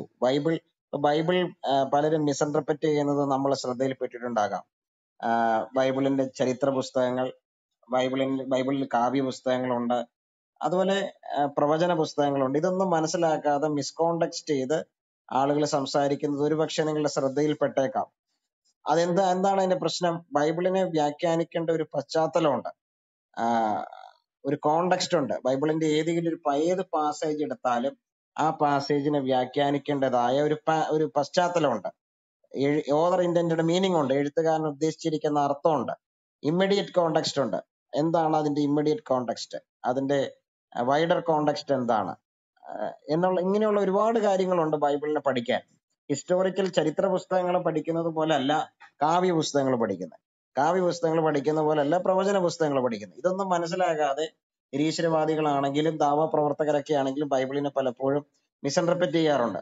അപ്പൊ നമ്മളിപ്പോ ഇവിടെ പറഞ്ഞ പല കാര്യങ്ങളും, ബാബേൽ ടവറിനെ കുറിച്ചൊക്കെ നമ്മൾ ഇവിടെ പറഞ്ഞ കാര്യം, അതുപോലെ സോളമന്റെ കാലത്തെ കുറിച്ച് നമ്മളിവിടെ പറഞ്ഞു, ദാവീദിന്റെ കാലത്തെ കുറിച്ച് പറഞ്ഞു, നോഹയുടെ കാലത്തെ കുറിച്ച് പറഞ്ഞു. അങ്ങനെ ഇവിടെ പറഞ്ഞ പല കാര്യങ്ങളും നമ്മൾ അതിലൂടെ മുന്നോട്ട് വെക്കുന്ന ആർഗ്യുമെന്റ് എന്താണ്? ബൈബിൾ തെറ്റില്ലാത്ത പുസ്തകമാണ്. ബൈബിളിൽ തെറ്റുകളില്ല, കൃത്യതയോടെ എഴുതപ്പെട്ടിട്ടുണ്ട്, അത് കൃത്യമായി കൈമാറ്റം ചെയ്യപ്പെട്ടിട്ടുണ്ട്. ബൈബിളിന്റെ നിസ്തുല്യത എന്ന വിഷയം ചാക്കോ പാസ്റ്റർ പറഞ്ഞപ്പോൾ ചാക്കോ പാസ്റ്റർ അത് പറഞ്ഞു. ബൈബിൾ നിസ്തുല്യമാണ്, എന്തുകൊണ്ടൊക്കെ നിസ്തുല്യമാണെന്നുള്ള കാര്യം ചാക്കോ പാസ്റ്റർ പറഞ്ഞു. അപ്പോ ഈ പുരാവസ്തു ഗവേഷണ ഫലങ്ങൾ എന്താണ് തെളിയിക്കുന്നത്? ബൈബിൾ നിസ്തുല്യമാണ്, ബൈബിൾ ആധികാരികമാണ്, ബൈബിളിലൂടെ നമുക്ക് കൈമാറുന്ന സന്ദേശവും അപ്പോൾ എന്താണ്? ആധികാരികമാണ്, അല്ലെ?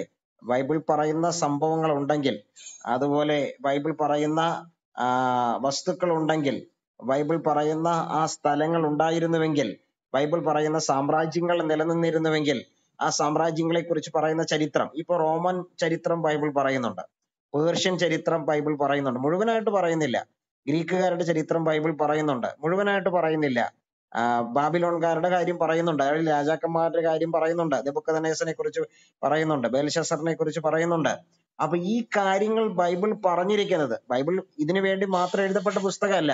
എന്നാൽ ബൈബിളിലെ കഥാപാത്രങ്ങൾ കടന്നുപോയ വഴികൾ, അവർ പ്രവാസത്തിലേക്ക് പോയി, ഇസ്രായേൽ പലവട്ടം പ്രവാസത്തിലേക്ക് പോയി, ബാബേൽ പ്രവാസത്തിലേക്ക് പോയി, അതുപോലെ തന്നെ പേർഷ്യക്കാരുടെ അധീനതയിലായി, അതുപോലെ തന്നെ ഗ്രീക്കുകാരുടെ അധീനതയിലായി. അപ്പൊ ഈ കാര്യങ്ങളൊക്കെ പറഞ്ഞു പോകുമ്പോൾ അവിടുത്തെ രാജാക്കന്മാരെ കുറിച്ച്, അവിടുത്തെ വ്യക്തികളെ കുറിച്ച്, സ്ഥലങ്ങളെ കുറിച്ചൊക്കെ ബൈബിൾ പറഞ്ഞിട്ടുള്ള കാര്യങ്ങൾ അത് തെറ്റാണെന്ന് തെളിയിക്കാൻ ആർക്കും എന്ത് ചെയ്തിട്ടില്ല, പറ്റിയിട്ടില്ല. നേരെ മറിച്ച് ഇപ്പൊ ബൈബിളിന് നേരെ മറ്റിതര ഗ്രന്ഥങ്ങൾ, ഖുറാൻ അടക്കമുള്ള ഗ്രന്ഥങ്ങൾ നമ്മളെടുത്ത് പരിശോധിക്കുമ്പോൾ ഏതെങ്കിലും തരത്തിലൊരു ആക്യുറസി നമുക്ക് കാണാൻ പറ്റുന്നുണ്ടോ? ഖുറാനിൽ എന്താ ചരിത്രപരതയുള്ളത്?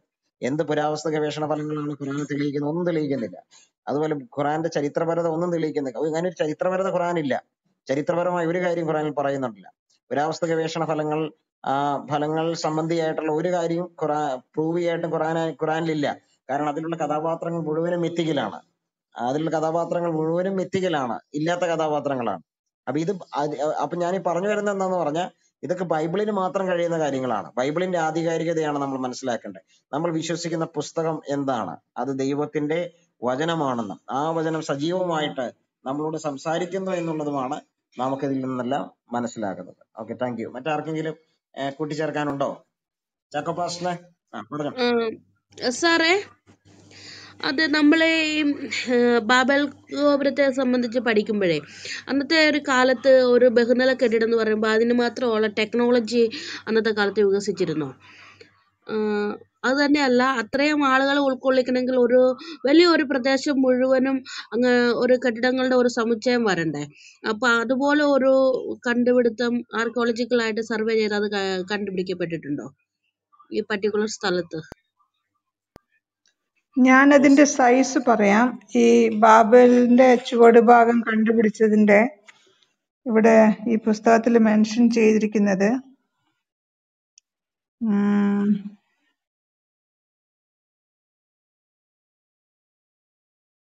അതിന്റെ ചുറ്റളവ്, ഈ ടങ് ടവർ എന്ന് അവർ വിളിച്ചിരുന്നതിന്റെ ചുറ്റളവ് പറഞ്ഞിരിക്കുന്നത്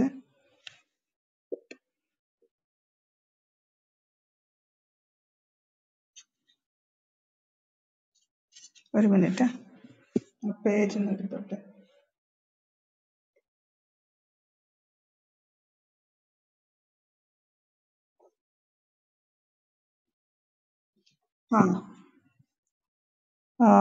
Today the ruins have been reduced to about 150 feet above the plains in a circumference of 2300 feet. അപ്പോൾ ഇപ്പൊ കണ്ടുപിടിച്ചപ്പോ ഇതിന്റെ ചുറ്റളവ് പണ്ടുണ്ടായിരുന്നതിനേക്കാളൊക്കെ കുറഞ്ഞു പോയി കാറ്റിലും മഴയിലും. അപ്പൊ ബാക്കിയുള്ളത് സർക്കംഫറൻസ്, ചുറ്റളവ് 2300 ഫീറ്റ് ആയിട്ടാണ് ഇവിടെ പറഞ്ഞിരിക്കുന്നത്. പിന്നെ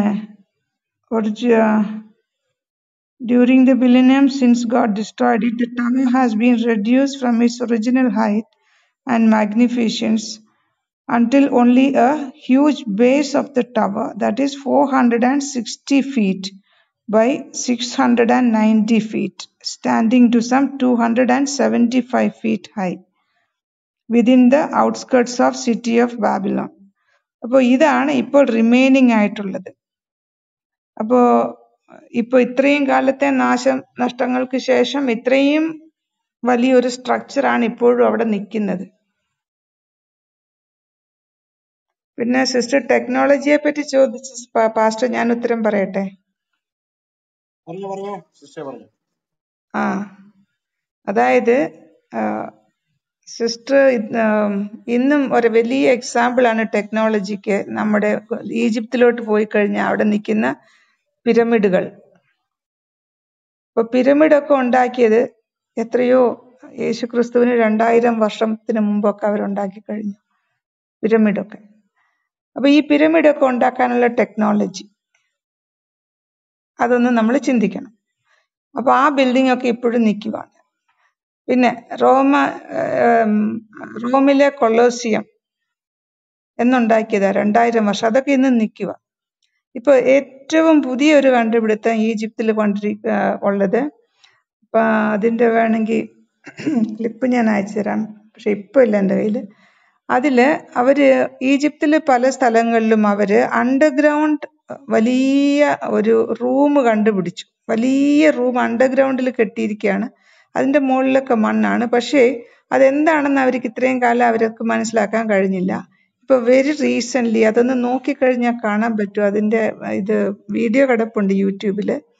അതായത് അണ്ടർഗ്രൗണ്ട് സ്റ്റോർ റൂം, അവരൊരിക്കലും അത് സ്റ്റോർ റൂം ആണെന്ന് കരുതിയിരുന്നില്ല. ഇപ്പൊ കണ്ടുപിടിച്ചത് അവര് ഈ അണ്ടർഗ്രൗണ്ട് ഈ റൂം ഇങ്ങനെ നോക്കിയപ്പോ അതിന്റെ അകത്ത് ഈ ഗോതമ്പൊക്കെ കിടക്കുന്നു, ഈ ധാന്യങ്ങൾ കിടക്കുന്നത് കണ്ടിട്ട് അതിന്റെ ഫുൾ സ്ട്രക്ചർ എല്ലാം പരിശോധിച്ച് കഴിഞ്ഞപ്പോഴാണ് ഇതിപ്പോ പണ്ടുകാലത്ത് ജോസഫ് ഉണ്ടാക്കിയ സ്റ്റോർ റൂമിന്റെ സ്ട്രക്ചറാണ്, അതിന്റെ അവശിഷ്ടങ്ങളാണെന്ന് ഇപ്പോഴാണ് അവർ മനസ്സിലാക്കുന്നത്.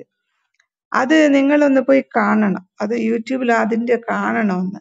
അത് എങ്ങനെയാണ് ഇവരിത് കെട്ടിയിരുന്നതെന്നും, അതായത് 7 വലിയ സ്റ്റോർ റൂമുകളാണ് ആദ്യം കെട്ടുക. എന്നിട്ട് ഇതിനെയെല്ലാം കൂടി ചെറിയ കണ്ട്യൂട്ട്, ചെറിയ ദ്വാരങ്ങൾ കൊണ്ട് ഒരു വലിയ ഒരെണ്ണത്തിലേക്ക് ഘടിപ്പിക്കും. ഈ വലിയ ഒരെണ്ണത്തിൽ നിന്നാണ് എടുത്ത് ധാന്യം കൊടുക്കുന്നത്. ഈ വലിയതിൽ നിന്ന് എടുത്ത് കൊടുക്കുമ്പം അത് കുറയുന്ന അനുസരിച്ച് 7 എണ്ണത്തിൽ നിന്നും ഇതിനോട്ട് ഈ ഹൈറ്റ് വ്യത്യാസമുണ്ട്, മേലെ താഴെയായിട്ടാ. അത് ഓട്ടോമാറ്റിക്കലി ഇതിലേക്ക് ഇങ്ങനെ നിറഞ്ഞുകൊണ്ടിരിക്കും. ഇങ്ങനെയുള്ള ഭയങ്കര ടെക്നോളജിയൊക്കെ അന്നേ യോസഫിന്റെ കാലത്ത് അന്നേ ഉണ്ടായിരുന്നു.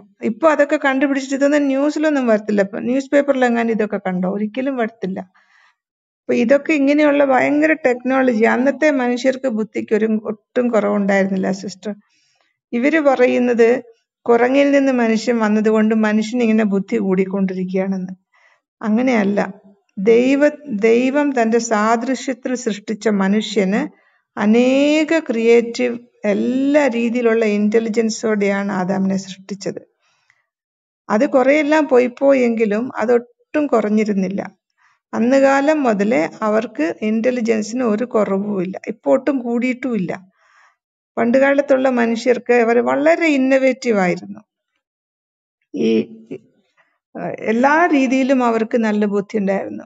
നോവ അത്ര വലിയൊരു ഫ്ലഡിനെ അതിനെ അതിജീവിക്കാൻ കഴിയുന്ന ഒരു പെട്ടകമാണ് ഉണ്ടാക്കിയത്, കപ്പലല്ല. ഒരു പെട്ടകം എന്ന് പറഞ്ഞാൽ അതിന്റെ അളവനുസരിച്ചുള്ള ഒരു ബോക്സ്, ഒരു പെട്ടകം. അല്ലാതെ ഒരു കപ്പലായിരുന്നില്ല. പക്ഷെ ആ പെട്ടകം കർത്താവ് പറഞ്ഞതുപോലെ ഉണ്ടാക്കിയപ്പോൾ അത് ആ ഫ്ലഡിനെ അതിജീവിക്കാൻ അതിന് കഴിഞ്ഞു. അപ്പോൾ നമ്മുടെ മോഡേൺ ടെക്നോളജി എന്നാൽ നത്തിങ്. എങ്ങനെയാണ് ഈ ഉണ്ടാക്കിയത്? എത്ര വലിയ പിരമിഡുകള്, എത്ര വലിയ കല്ലുകള്, കല്ലിന്റെ മേൽ കല്ല് കയറ്റാനുള്ള ടെക്നോളജി അന്ന് എത്രയോ ഉണ്ട്. ഇന്ന് അതൊരെണ്ണം ഉണ്ടാക്കാൻ പറ്റുമോ? ആ രീതിയിൽ ഇന്നത്തെ ടെക്നോളജി വെച്ചിട്ട് ഉണ്ടാക്കാൻ പറ്റുമായിരിക്കും, പക്ഷെ അന്നത്തെ ടെക്നോളജി വെച്ച് ഒരിക്കലും ഉണ്ടാക്കാൻ പറ്റില്ല. അപ്പൊ നമ്മളത് ഇപ്പൊ വേറൊന്ന്, ഇപ്പൊ സോഡം ഗൊമോറയുടെ കാര്യം പറഞ്ഞല്ലോ, അതൊക്കെ അവിടെ തന്നെ നിപ്പുണ്ട് ഇപ്പോഴും. ഗന്ധകത്തിന്റെ ചാരത്തിൽ മൂടിയ ആ സോദോം ഗൊമോരയുടെ അവശിഷ്ടങ്ങൾ ഇന്നും നഗരങ്ങളായിട്ട് അവിടെ അവശേഷിക്കുന്നുണ്ട്. എന്തുകൊണ്ടാണ് ഒന്നും ഒരു അഡ്വർടൈസ്മെന്റ് ഇല്ലാത്തത്? കാരണം അതൊക്കെ പറഞ്ഞു കഴിഞ്ഞാൽ ഇന്ന് ലോകത്ത് നടക്കുന്ന ഇങ്ങനത്തെ വൃത്തികേടുകൾക്കൊക്കെ മനുഷ്യർക്ക് പേടി വരും, മനുഷ്യർ ഭയപ്പെടും. സോദോം ഗൊമോര അവിടെ ഇപ്പോഴും നിപ്പുണ്ട്, അതേ സ്ഥലത്ത്.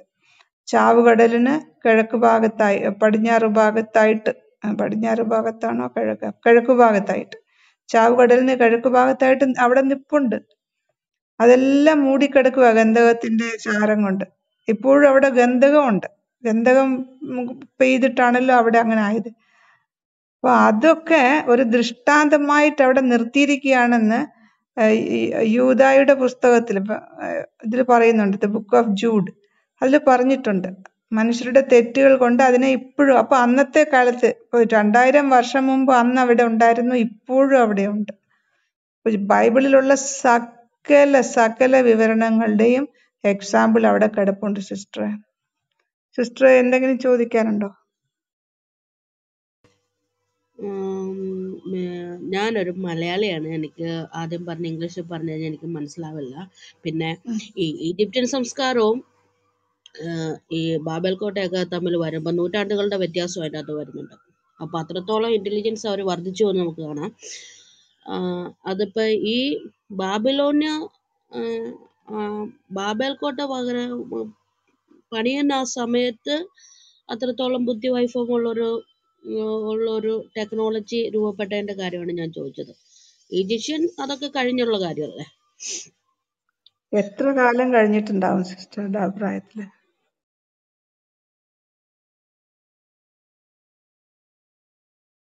ഞാൻ ഈ ഉൽപ്പത്തി പുസ്തകം വായിക്കുമ്പോൾ എനിക്ക് മനസ്സിലാകുന്ന ഒരു കാര്യം, മനുഷ്യന് അന്നുണ്ടായിരുന്ന ബുദ്ധി ഇന്നില്ല.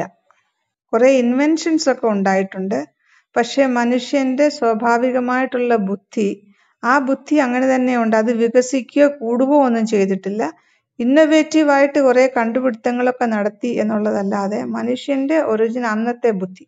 ഇപ്പൊ ഞാൻ പലപ്പോഴും ഓർക്കും, അന്ന് ഈ ഫ്ലഡ്സ് വരുന്നതിന് മുമ്പ്, അതായത് പ്രളയം വരുന്നതിന് മുമ്പ് മനുഷ്യരുടെ ആയുസ് 1000 വർഷത്തോളമായിരുന്നു. അത് പറയുമ്പോൾ ഓരോരുത്തർ ചിരിക്കും. പക്ഷെ ഞാൻ ഇങ്ങനെയാണ് മനസ്സിലാക്കുന്നത്, ഒറിജിനൽ ക്രിയേഷൻ, ദൈവം സൃഷ്ടിച്ച ഭൂമിയിൽ അന്ന് ഈ വൃത്തികെട്ട ബാക്ടീരിയ, വൈറസ് ഇതൊന്നും ഉണ്ടായിരുന്നില്ല. ഈ കടൽ വെള്ളവും പിന്നെ ശുദ്ധജലവും എല്ലാം മിക്സായി പോയല്ലോ പ്രളയത്തിന്റെ സമയത്ത്. അതെല്ലാം കയറി ഭൂമിയെ അശുദ്ധമാക്കി കഴിഞ്ഞിട്ട് മനുഷ്യന്റെ ആയുസ് പെട്ടാക്കോന്ന് കുറഞ്ഞു വരികയാണ്. അപ്പൊ മനുഷ്യന് നല്ല ആരോഗ്യവും നല്ല ആ ആദ്യ കാലങ്ങളിൽ, നോഹ വരെയുള്ള കാലങ്ങളിൽ ഉണ്ടായിരുന്ന മനുഷ്യന്റെ ബുദ്ധി അതിനുശേഷം ഉണ്ടായതായിട്ട് എനിക്ക് തോന്നുന്നില്ല. കാരണം ശരീരത്തിന്റെ അത്ര നല്ല അവസ്ഥയിലുള്ളത് കൊണ്ടാണല്ലോ 1000 വർഷത്തോളം ജീവിച്ചിരിക്കാൻ അവർക്ക് കഴിഞ്ഞത്. അതിനുശേഷം ഈ ജലങ്ങൾ തമ്മിൽ മിക്സായി ഇപ്പോ പലപ്പോഴും എവറസ്റ്റിൽ കയറുന്നവര് ഈ എവറസ്റ്റിൽ പോകുന്ന വഴിക്ക് മഞ്ഞില്ലാത്ത സമയത്തൊക്കെ അവിടെയൊക്കെ ഈ ചിപ്പികളൊക്കെ കാണാറുണ്ട്. കടലിൽ കിടക്കുന്ന ഷെല്ലൊക്കെ അവിടെ മണ്ണിലും കിടക്കുക. അപ്പൊ ഈ ലോകത്തില് മുഴുവൻ ഒരു പ്രളയം ഉണ്ടായി എന്ന് പറയുന്നതിന്റെ വേറൊരു ഉദാഹരണമാണ്. അവിടെ എങ്ങനെയാണ് ചിപ്പികളൊക്കെ വന്നത്? അപ്പൊ ഇങ്ങനെയുള്ള ഒരുപാട് കാര്യങ്ങൾ നമ്മൾ കൂട്ടി നോക്കുമ്പോൾ മനുഷ്യന് ബുദ്ധി കൂടിയിട്ടൊന്നുമില്ല. അന്നത്തെ മനുഷ്യന് ആവശ്യമുള്ള സാധനങ്ങളൊക്കെ ഉണ്ടാക്കാനും ചെയ്യാനും ഒരു ടവർ ഉണ്ടാക്കാനായിട്ട് അവര് തുടങ്ങി എന്ന് ദൈവം കണ്ടു. അപ്പൊ ദൈവം അത് പറഞ്ഞിരിക്കുന്ന വാക്കുണ്ടെങ്കിൽ അതിനുള്ള ടെക്നോളജി അവർക്ക് ഉണ്ടായിരുന്നു എന്ന് തന്നെ ഞാൻ വിശ്വസിക്കുന്നു. മനുഷ്യനാൽ ഒന്നും അസാധ്യമാകുകയില്ലെന്നല്ലേ ദൈവം പറഞ്ഞത്. അവൻ വിചാരിക്കുന്നത് ചെയ്യാൻ അവന് കഴിയും. ചെയ്തു. ഓക്കെ. തീർച്ചയായിട്ടും അതിലൊരു കാര്യം ഞാനൊന്ന് പറയാം. ഈ ഭാഷ കലങ്ങിയ കാര്യം ഉണ്ടല്ലോ, പല ഭാഷകളായിട്ട് തിരിഞ്ഞേക്കുന്ന കാര്യം, എല്ലാവരും തന്നെ അംഗീകരിക്കുന്ന ഒരു കാര്യമുണ്ട് അഡോണ സിസ്റ്ററെ. അതെന്നാന്ന് പറഞ്ഞാൽ ഈ ഭാഷയ്ക്ക് ഒരു കോമൺ ഒറിജിൻ ഉണ്ടായിരുന്നു എന്ന് എല്ലാവരും തന്നെ സമ്മതിക്കുന്നുണ്ട്. ഈവൻ നമ്മുടെ മാക്സ് മുള്ളറൊക്കെ പോലും പറയുന്നുണ്ട്, അതുപോലെ ചരിത്രകാരന്മാരത് പറയുന്നുണ്ട്. ഒരു കോമൺ ഒറിജിൻ ഭാഷയ്ക്ക് ഉണ്ടായിട്ടുണ്ട് എന്നാണ് പറയുന്നത്. ബൈബിൾ അത് പറയുന്നത് എന്താണ്? അവിടെ ഇങ്ങനെ ഒരു ടവർ ഉണ്ടായിരുന്നു. അങ്ങനെ ഒരു ടവർ അവര് ബാബേൽ ടവറിന്റെ കാര്യം ബൈബിൾ പറയുന്നു. അവസാനം എന്ത് ചെയ്തു? അവിടെ നിന്നാണ് ഭാഷ കലങ്ങിയത്, ഭാഷ പല ഭാഷകളായിട്ട് പിരിഞ്ഞത് എന്ന് പറയുന്നു. നമ്മൾ വായിക്കുന്നുണ്ടല്ലോ, ഉൽപ്പത്തി 11 മുതൽ അതിന്റെ 9 വരെയൊക്കെ വായിക്കുമ്പോൾ നമുക്കത് കാണാം. 11 അധ്യായം വായിക്കുമ്പോൾ നമുക്കത് കാണാൻ പറ്റും. ഇന്നുള്ള മോഡേൺ ആയിട്ടുള്ള ചരിത്രകാരന്മാര്, അതുപോലെ തന്നെ ഈ വിഷയത്തെക്കുറിച്ച് പഠിക്കുന്ന പുരാവസ്തു ഗവേഷകരൊക്കെ സമ്മതിക്കുന്ന ഒരു കാര്യമുണ്ട്. ഭാഷയ്ക്ക് ഒരു കോമൺ ആയിട്ടുള്ള ഒറിജിൻ ഉണ്ട്. ആൽഫ്രെഡോ ട്രോംബറ്റി, അതുപോലെ തന്നെ മാക്സ് മുള്ളർ ആൻഡ് ഓട്ടോ ജെസ്പേഴ്സൺ, ഇവരൊക്കെ ഈ മേഖലയിൽ പഠനങ്ങൾ നടത്തിയിട്ടുള്ള ആളുകളാണ്. ചരിത്രപരമായിട്ട് അതുപോലെ തന്നെ ആർക്കിയോളജിക്കലായിട്ടൊക്കെയുള്ള പഠനങ്ങൾ വിലയിരുത്തിയിട്ടുള്ള ആളുകളാണ്. ഇത് പരിശോധിക്കുമ്പോൾ മനസ്സിലാകുന്ന ഒരു കോമൺ ഒറിജിൻ ഭാഷയ്ക്ക് ഉണ്ടെന്നുള്ളതാണ്. ഭാഷ കലങ്ങിയിട്ടുണ്ട്. ഭാഷ കലങ്ങിയത് ഇവിടെയാണെന്നുള്ളതാണ് ബൈബിൾ പറയുന്നത്. പിന്നെ അതിന്റെ ടെക്നോളജി നമ്മൾ പരിശോധിക്കുമ്പോൾ അങ്ങനെ പണിയുമായിരുന്നോ എന്ന് ചോദിക്കുമ്പോ, ഇപ്പൊ ഇവിടെ ഈ പറഞ്ഞതുപോലെ ഈ ബാബിലോണിന്റെ കാലവും അത് കഴിഞ്ഞ് ഈജിപ്തിന്റെ കാലവും ഈജിപ്ഷ്യൻ സാമ്രാജ്യത്തിന്റെ ഒക്കെ കാലം വരുമ്പോൾ ഒരുപാട് അങ്ങ് വ്യത്യാസമില്ല. നമ്മളിപ്പോ ചിന്തിക്കും പോലെ അത്രമാത്രം ഒരു വ്യത്യാസം വരുന്നില്ലല്ലോ. ഇന്നത്തെ കാലഘട്ടം വെച്ച് നോക്കുമ്പോൾ അത്രയൊരു വ്യത്യാസം വരുന്നില്ല അല്ലെ? പിരമിഡുകളുടെ കാര്യം വലിയൊരു ഉദാഹരണമാണ്. അത് നമ്മൾ തള്ളിക്കളയേണ്ട ഒരു കാര്യമല്ല. ഈ പിരമിഡുകളുടെ കാര്യം നമ്മൾ ചിന്തിക്കുമ്പോൾ അങ്ങനെ ഒരു ഒരു ഒരു ഇന്നും നമുക്ക് പോയി കാണത്തക്ക നിലയിൽ പിരമിഡുകൾ അന്ന് മനുഷ്യൻ ഉണ്ടാക്കിയെങ്കിൽ എന്തുകൊണ്ട് ബാബേൽ ടവർ ഉണ്ടാക്കിക്കൂടാ? പിന്നെ നമ്മൾ മുന്നോട്ട് പോകുമ്പോൾ സോളമനൊക്കെ അതിമനോഹരമായിട്ടുള്ള ദൈവാലയം പണിതായിട്ട് നമുക്ക് കാണാം. ദാവീദ് അരമന പണിതായിട്ട് നമുക്ക് കാണാം. അത് പറയാം കുറെ കൂടി കാലം മുമ്പോട്ട് പോയില്ലേ? ശരിയാണ്, കാലം മുമ്പോട്ട് പോയി എന്നുള്ളത് ശരിയാണ്. ഒരുപാട് വർഷങ്ങൾ മുമ്പോട്ട് പോയി എന്നുള്ളത് ശരിയാണ്. പക്ഷെ നമ്മൾ ഇന്നത്തെ കാലവുമായിട്ട് ചിന്തിക്കുമ്പോൾ, ഇന്നത്തെ കാലവുമായിട്ട് നമ്മൾ താരതമ്യപ്പെടുത്തുമ്പോൾ അത് ഒരുപാട് പുറകിലല്ലേ? പക്ഷെ അന്നും അവർ മനോഹരമായിട്ടുള്ള സംഭവങ്ങൾ ഉണ്ടാക്കി എന്നുള്ളതാണ്. ഈ മറ്റൊരു കാര്യം, ചരിത്രകാരന്മാര് പറയുന്ന മറ്റൊരു കാര്യമുണ്ട്. അപ്പൊ ഈ ഇസ്രയേലിൽ മാത്രമല്ല, മറ്റ് സാമ്രാജ്യങ്ങൾ നമ്മൾ പരിശോധിക്കുമ്പോൾ, ഈജിപ്ഷ്യൻ, അതുപോലെ തന്നെ മെഡിപേർഷ്യ, ബാബിലോണിയൻ, ഇതെല്ലാം നമ്മൾ പരിശോധിക്കുമ്പോൾ മനസ്സിലാക്കാൻ പറ്റുന്ന കാര്യം അവിടേക്ക് ഉയർന്ന കെട്ടിടങ്ങൾ ഉണ്ടായിരുന്നു എന്നുള്ളതാണ്. അതുപോലെ ഈ കെട്ടിടങ്ങൾക്ക് ഉള്ളിലും പുറത്ത് കെട്ടിടങ്ങൾക്ക് ഉള്ളിലായിട്ട് കുളങ്ങൾ ഉണ്ടായിരുന്നു.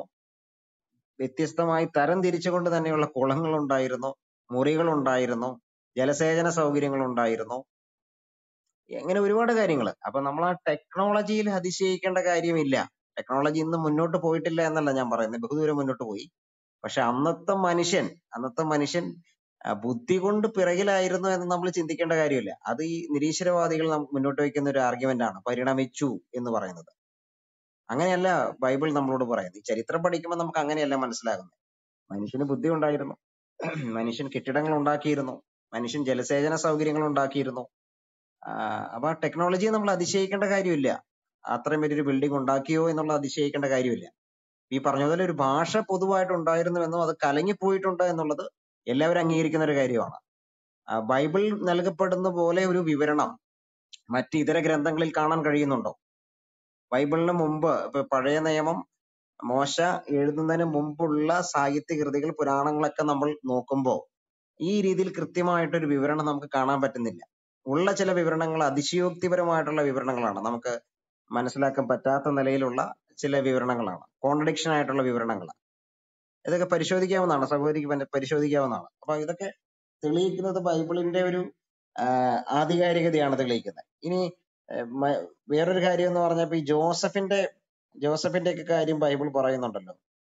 ജോസഫിനെ ജോസഫിനെ സഹോദരന്മാര് വിൽക്കുന്ന കാര്യമൊക്കെ പറയുന്നുണ്ട്.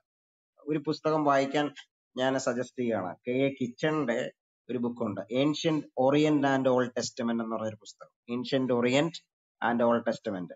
ഈ ഉൽപ്പത്തി പുസ്തകം 37:28 പറയുന്നുണ്ട്, ജോസഫിനെ വിറ്റ ആ കാശിന്റെ കാര്യം പറയുന്നുണ്ട്. എത്ര വെള്ളിക്കാശിനാണ് വിറ്റേന്ന കാര്യം പറയുന്നുണ്ട് അല്ലെ?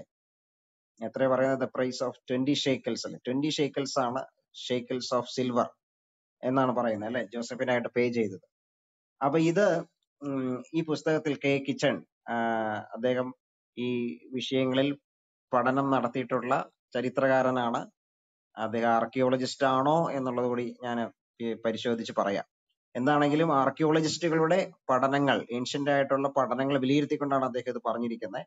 Ancient orient and old testament എന്ന് പറഞ്ഞിരിക്കുന്നത്, ആ പുസ്തകത്തിൽ പറഞ്ഞിരിക്കുന്നത്. അതിൽ അദ്ദേഹം പറയുന്ന ഒരു കാര്യമുണ്ട്. ജോസഫിന് കൊടുത്ത ആ അടിമയുടെ വില, ജോസഫിന് എത്ര വിലക്കാണോ വിറ്റത്, അത് അന്നത്തെ കാലത്ത് ജോസഫിന്റെ സമയത്തെ അടിമകൾക്കുള്ള BC 8th സെഞ്ചുറി ഒക്കെയുള്ള 18th സെഞ്ചുറി ഒക്കെയുള്ള ആ സമയത്ത് ഉള്ള അടിമകളുടെ വിലയായിരുന്നു. ജോസഫിന്റെ കാലശേഷവും അത് കുറച്ചുകൂടി മുമ്പോട്ട് പോയി എന്നുള്ളതാണ്. എന്ന് മാത്രമല്ല, ജോസഫിന്റെ കാലത്തിന് മുമ്പ് ഇതിലും ചീപ്പസ്റ്റ് ആയിട്ടുള്ള വിലക്കായിരുന്നു അടിമകൾക്കുണ്ടായിരുന്നത്. അപ്പൊ ജോസഫിന്റെ കാലം പഠിക്കുമ്പോൾ BC 18th സെഞ്ചുറി എന്നൊക്കെ ഏകദേശം നമുക്ക് ചിന്തിക്കാമെങ്കിൽ ആ കാലത്തെ ഒരു അടിമയുടെ വില അങ്ങനെയാണ് എന്നുള്ളത് മനസ്സിലാക്കാൻ പറ്റുമെന്നുള്ളതാണ് കിച്ചൻസ് പറയുന്നത്. അത് ഏകദേശം പറയുന്നതാണ്, ഞാൻ അദ്ദേഹം പറയുന്നതാണ് പറയുന്നത്. 18th സെഞ്ചുറി എന്ന് നമുക്ക് ചിന്തിച്ചാൽ എന്ന് അദ്ദേഹം പറയുന്നുണ്ട്. മേ ബി പെർഹാപ്സ് എന്ന് പറയുന്നുണ്ട്. അങ്ങനെയാണെങ്കിൽ ജോസഫിന്റെ കാലം നമ്മളൊന്ന് കണക്ക് കൂട്ടുകയാണെങ്കിൽ ആ കാലത്ത് അടിമകൾക്ക് കൊടുത്തിരുന്ന ആ വില, അത് നമ്മൾ പരിശോധിക്കുമ്പോൾ ബൈബിൾ പറയുന്നത് കൃത്യമാണ്. ആ കാലത്ത് അങ്ങനെ തന്നെയായിരുന്നു അടിമകളുടെ വില. അബ്രഹാമിന്റെ കാലത്തിലേക്കൊക്കെ പുറകോട്ട് പോകുമ്പോൾ അതിലും കുറവായിരുന്നു എന്നുള്ളതാണ് പറയുന്നത്. അബ്രഹാമിന്റെ കാലത്തിലോട്ടൊക്കെ പോകുമ്പോൾ അതിലും കുറവായിരുന്നു. പിന്നെയും മുന്നോട്ട് പോകുമ്പോൾ അതിൽ കുറച്ചുകൂടി വ്യത്യാസങ്ങൾ വന്നിട്ടുണ്ട് എന്നല്ലാതെ കാര്യമായ വ്യത്യാസങ്ങൾ, വലിയ വ്യത്യാസങ്ങൾ സ്ലേവറി ബിസിനസ്സിൽ വന്നിട്ടില്ല എന്നുള്ളതാണ് ഇദ്ദേഹം പറയുന്നത്. അപ്പം അങ്ങനെയാണെങ്കിൽ ബൈബിൾ പറയുന്ന ഒരു തുക പോലും, ഒരു അടിമയെ വിറ്റ തുക പോലും ബൈബിൾ പറയുന്നത് എത്ര കൃത്യമാണ് എന്നുള്ളത് നമ്മൾ മനസ്സിലാക്കേണ്ടതാണ്, അല്ലെ? അത് ബൈബിളിന്റെ എന്താണ് സൂചിപ്പിക്കുന്നത്? അത് ബൈബിളിന്റെ ഒരു കൃത്യതയാണ് സൂചിപ്പിക്കുന്നത്. ബൈബിളിന്റെ ഒരു ആധികാരികതയാണ് അത് സൂചിപ്പിക്കുന്നത്. Okay, thank you. ചാക്കോ പാസ്റ്റർക്ക് എന്തെങ്കിലും പറയാനുണ്ടോ? ഇല്ല ഇല്ല ഇല്ല ഇല്ല. ലീ സിസ്റ്റർക്ക് അവസാനമായിട്ട് എന്തെങ്കിലും add ചെയ്യാനുണ്ടോ? Lee sister. No nothing. Actually ഞാനൊന്ന് എല്ലാരെയും ഒന്ന് പ്രേരിപ്പിക്കുകയാണ്. ആ ജോസഫിന്റെ സ്റ്റോർ റൂം കെട്ടിയ ആ ഒരു വീഡിയോ ഒന്ന് നിങ്ങൾ യൂട്യൂബിൽ കിടപ്പുണ്ട്, അതൊന്ന് കാണണം. അത് ഒരുപാട് പഴകിയ ഒരു ഇൻവെൻഷൻ അല്ല, ഈയിടെ കണ്ടുപിടിച്ചതാണെന്നാണ് ഞാൻ മനസ്സിലാക്കുന്നത്. അതായത് ജോസഫ് ഉണ്ടാക്കിയ എന്താണ് അതിന് മലയാളത്തിൽ പറയുക, സ്റ്റോർ റൂമിന് കളപ്പുരകൾ. അതായത് മിസ്രൈമിലാകെ കളപ്പുരകൾ കെട്ടി ധാന്യം സൂക്ഷിച്ചു വെച്ചു എന്നുള്ളതിന്റെ പാണ്ഡികശാല എന്ന് പറയും.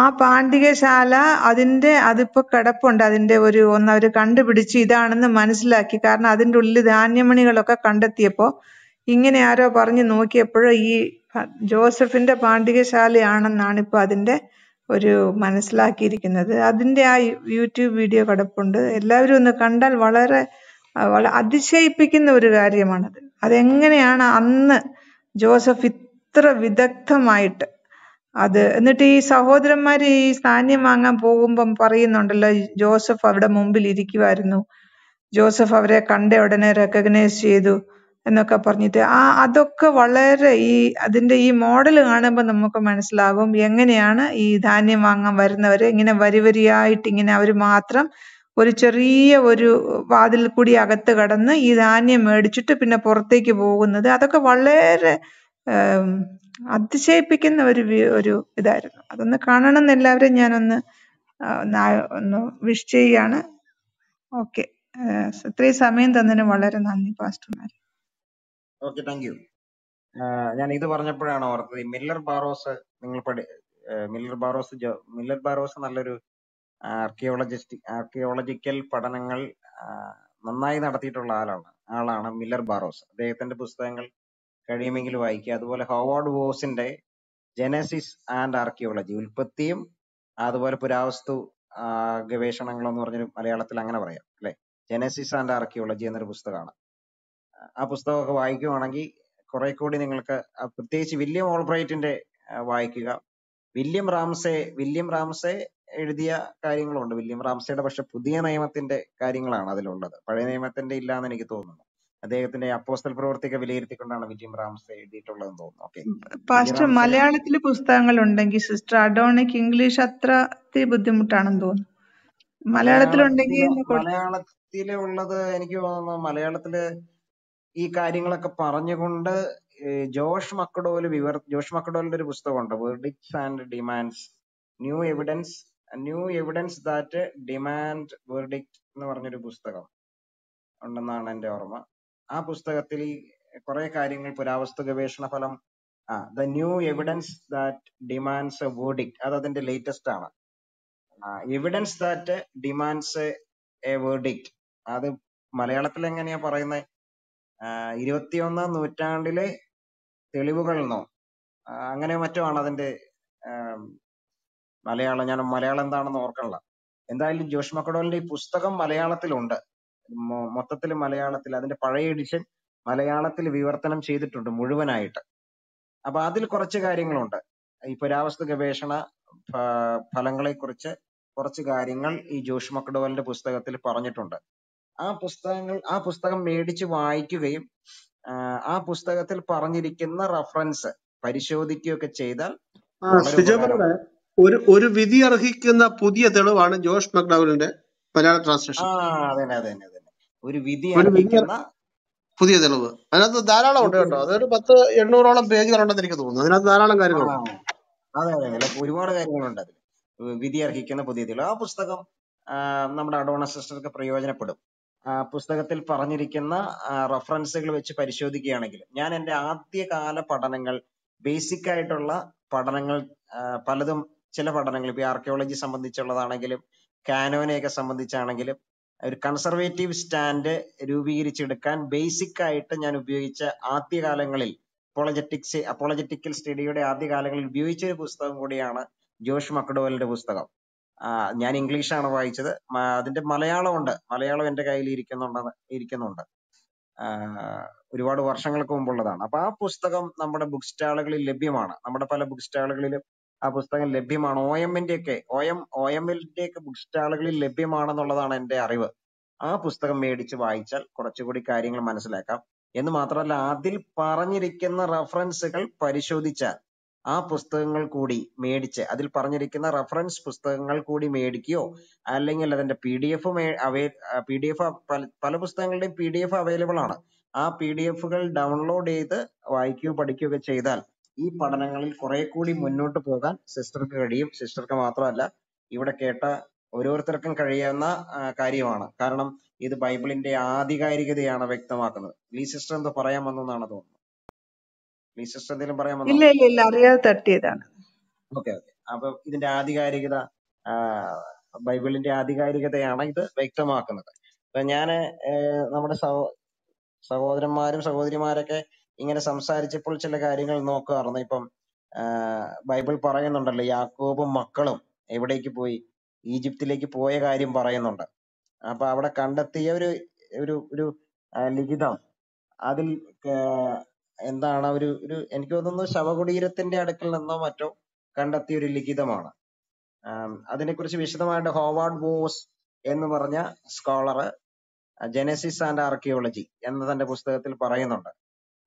അതുപോലെ തന്നെ മില്ലർ ബാറോസ് പറയുന്നുണ്ട്. അതെന്നാന്ന് പറഞ്ഞാൽ ഈ ഈജിപ്തിൽ എന്താണ് യാക്കോബും മക്കളും അവിടേക്ക് കുടിയേറിയ കാര്യം നമുക്കറിയാം. ക്ഷാമം ഉണ്ടായപ്പോൾ ഈജിപ്തിലേക്ക് കുടിയേറുന്നു. അവിടെ അവർക്കായിട്ടൊരു ദേശം വേർതിരിച്ചു കൊടുക്കുകയാണ്. ഗോഷൻ ദേശം വേർതിരിച്ചു കൊടുക്കുന്നു. എന്ന് മാത്രമല്ല, അവരവിടേക്ക് പോകുന്നതിന് മുമ്പായിട്ട് ജോസഫിനെ അവിടേക്ക് അയച്ചു, അല്ലെ? ജോസഫിനെ അയച്ചു. നമ്മൾ അതൊക്കെ ഒരു ബിബ്ലിക്കൽ അണ്ടർസ്റ്റാൻഡിങ്ങിൽ നിന്നുകൊണ്ടാണ് കാണുന്നത്. പക്ഷെ ഈ സെമൈറ്റ്സ്, അത് സെമിറ്റിക്കുകാര് ഈജിപ്തിലേക്ക് വരുന്ന ഒരു പിക്ചർ കണ്ടെത്തിയിട്ടുണ്ട്. അവരുടെ ശവകുടീരത്തിൽ നിന്ന് കണ്ടെത്തിയിട്ടുണ്ട്. അതിനെക്കുറിച്ച് അങ്ങനെ ഈ സെമിറ്റിക്കുകാര് ഇവിടേക്ക് വരുന്നു, ഈജിപ്തിലേക്ക് വരുന്നു, അവരിവിടെ വന്ന് പാർക്കുന്നു എന്നതിനെ അടിസ്ഥാനമാക്കിയുള്ള ചില ചിത്രങ്ങൾ, അത് കല്ലിലോ മറ്റോ വരച്ചിട്ടുള്ള ചില ചിത്രങ്ങൾ കണ്ടെടുത്തിട്ടുണ്ട്. മില്ലർ ബാറോസ് ആണ് അത് പറഞ്ഞിരിക്കുന്നത്. അദ്ദേഹത്തിന്റെ പുസ്തകത്തിൽ അതുണ്ട്. ഹാവാർഡ് വോസിലിന്റെ പുസ്തകത്തിലുണ്ട്. ജെനസിസ് ആൻഡ് ആർക്കിയോളജി എന്ന പുസ്തകം, ഉൽപ്പത്തിയും ആർക്കിയോളജിക്കൽ പുരാവസ്തു ഗവേഷണങ്ങളും എന്ന പുസ്തകം. അപ്പൊ ഇതൊക്കെ എന്തിനെയാണ് കാണിക്കുന്നത്? ഞാൻ ഇതൊക്കെ പറയാനുള്ള കാരണം എന്താന്ന് പറഞ്ഞാൽ, ബൈബിൾ അത്രമാത്രം ആധികാരികമാണ്. ഈ പുരാവസ്തു ഗവേഷണങ്ങളെ കുറിച്ചൊക്കെ ഇന്ന് ഇങ്ങനെ ഇവിടെ ഇരുന്ന് ഇത്രയും നേരം പറയാനുള്ള കാരണം എന്താ? അത് മറ്റെന്തെങ്കിലും സ്ഥാപിക്കാനാണോ? അല്ല. അല്ലെങ്കിൽ ഞങ്ങൾ വലിയ പണ്ഡിതന്മാരാണ് ഇതിലെന്ന് കാണിക്കാനാണോ? അല്ല. ഞാൻ ഇതിൽ പണ്ഡിതനൊന്നുമല്ല. പുരാവസ്തു പഠനങ്ങളിൽ ഞാൻ പണ്ഡിതനൊന്നുമല്ല. സ്വയം ആർജിച്ച ചകഭാഷ എന്തെങ്കിലും പറയാനുണ്ടോ? അല്ല, ആ പുസ്തകത്തിന്റെ കൂടെ എനിക്ക് ബാക്ക് ചാനൽ ഒരു സന്ദേശം വന്നു. ആ പുസ്തകത്തിന്റെ ഉണ്ട്. കെ ബി ജോർജിന്റെ ഒരു പുസ്തകമുണ്ട്, ബൈബിളും പുരാവസ്തു ശാസ്ത്രവും. അതുപോലെ തന്നെ ശാസ്ത്രയുഗത്തിൽ ബൈബിൾ വിശ്വസനീയമോ എന്ന 2 കൃതി. അത് നല്ല കൃതിയാണ് മലയാളത്തിൽ. അതും അതെന്റെ ഉണ്ട് സാറേ, ഉണ്ടോ? ഓക്കെ, രണ്ടും ഉണ്ടോ?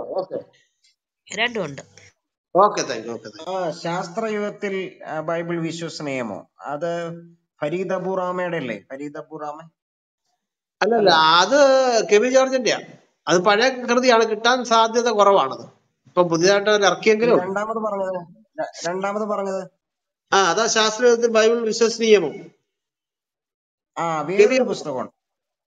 വേറൊരു പുസ്തകമുണ്ട്. ഞാൻ ഇത് പറഞ്ഞപ്പോഴാണ് ഓർത്തെ.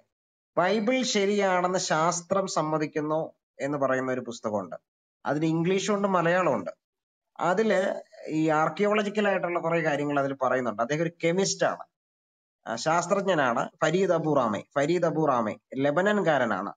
അദ്ദേഹം ഒരു ശാസ്ത്രജ്ഞനാണ്. ഇത്തരം കണ്ടുപിടുത്തങ്ങൾ പുരാവസ്തു ഗവേഷണ ഫലമായിട്ടും അല്ലാതെയുള്ള സയന്റിഫിക് ആയിട്ടുള്ള തെളിവുകൾ പറഞ്ഞുകൊണ്ട് എഴുതിയേക്കുന്ന പുസ്തകമാണ്. ഫരീദ് അബുറാമെ എന്നാണ് പേര്. അദ്ദേഹത്തിന്റെ പുസ്തകം ഇംഗ്ലീഷിലുണ്ട്, മലയാളത്തിലുമുണ്ട്. മലയാളത്തിൽ ആ പുസ്തകമുണ്ട്. അത് അവൈലബിൾ ആണെങ്കിൽ അത് മേടിച്ച് വായിച്ചാൽ പ്രയോജനപ്പെടുന്ന പുസ്തകമാണ്. അതുപോലെ ചക്കോ പാസ്റ്റർ പറഞ്ഞ പുസ്തകങ്ങൾ എന്റെ കയ്യിലില്ല, കെ വി ജോർജിന്റെ. ഈ പുസ്തകം നിങ്ങൾക്ക് പ്രയോജനപ്പെടാം.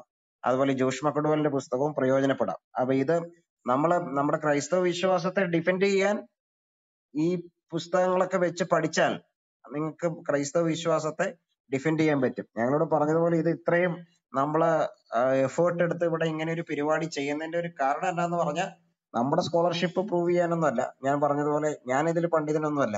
സ്വയം ആർജിച്ചെടുത്ത പഠനങ്ങളാണ്.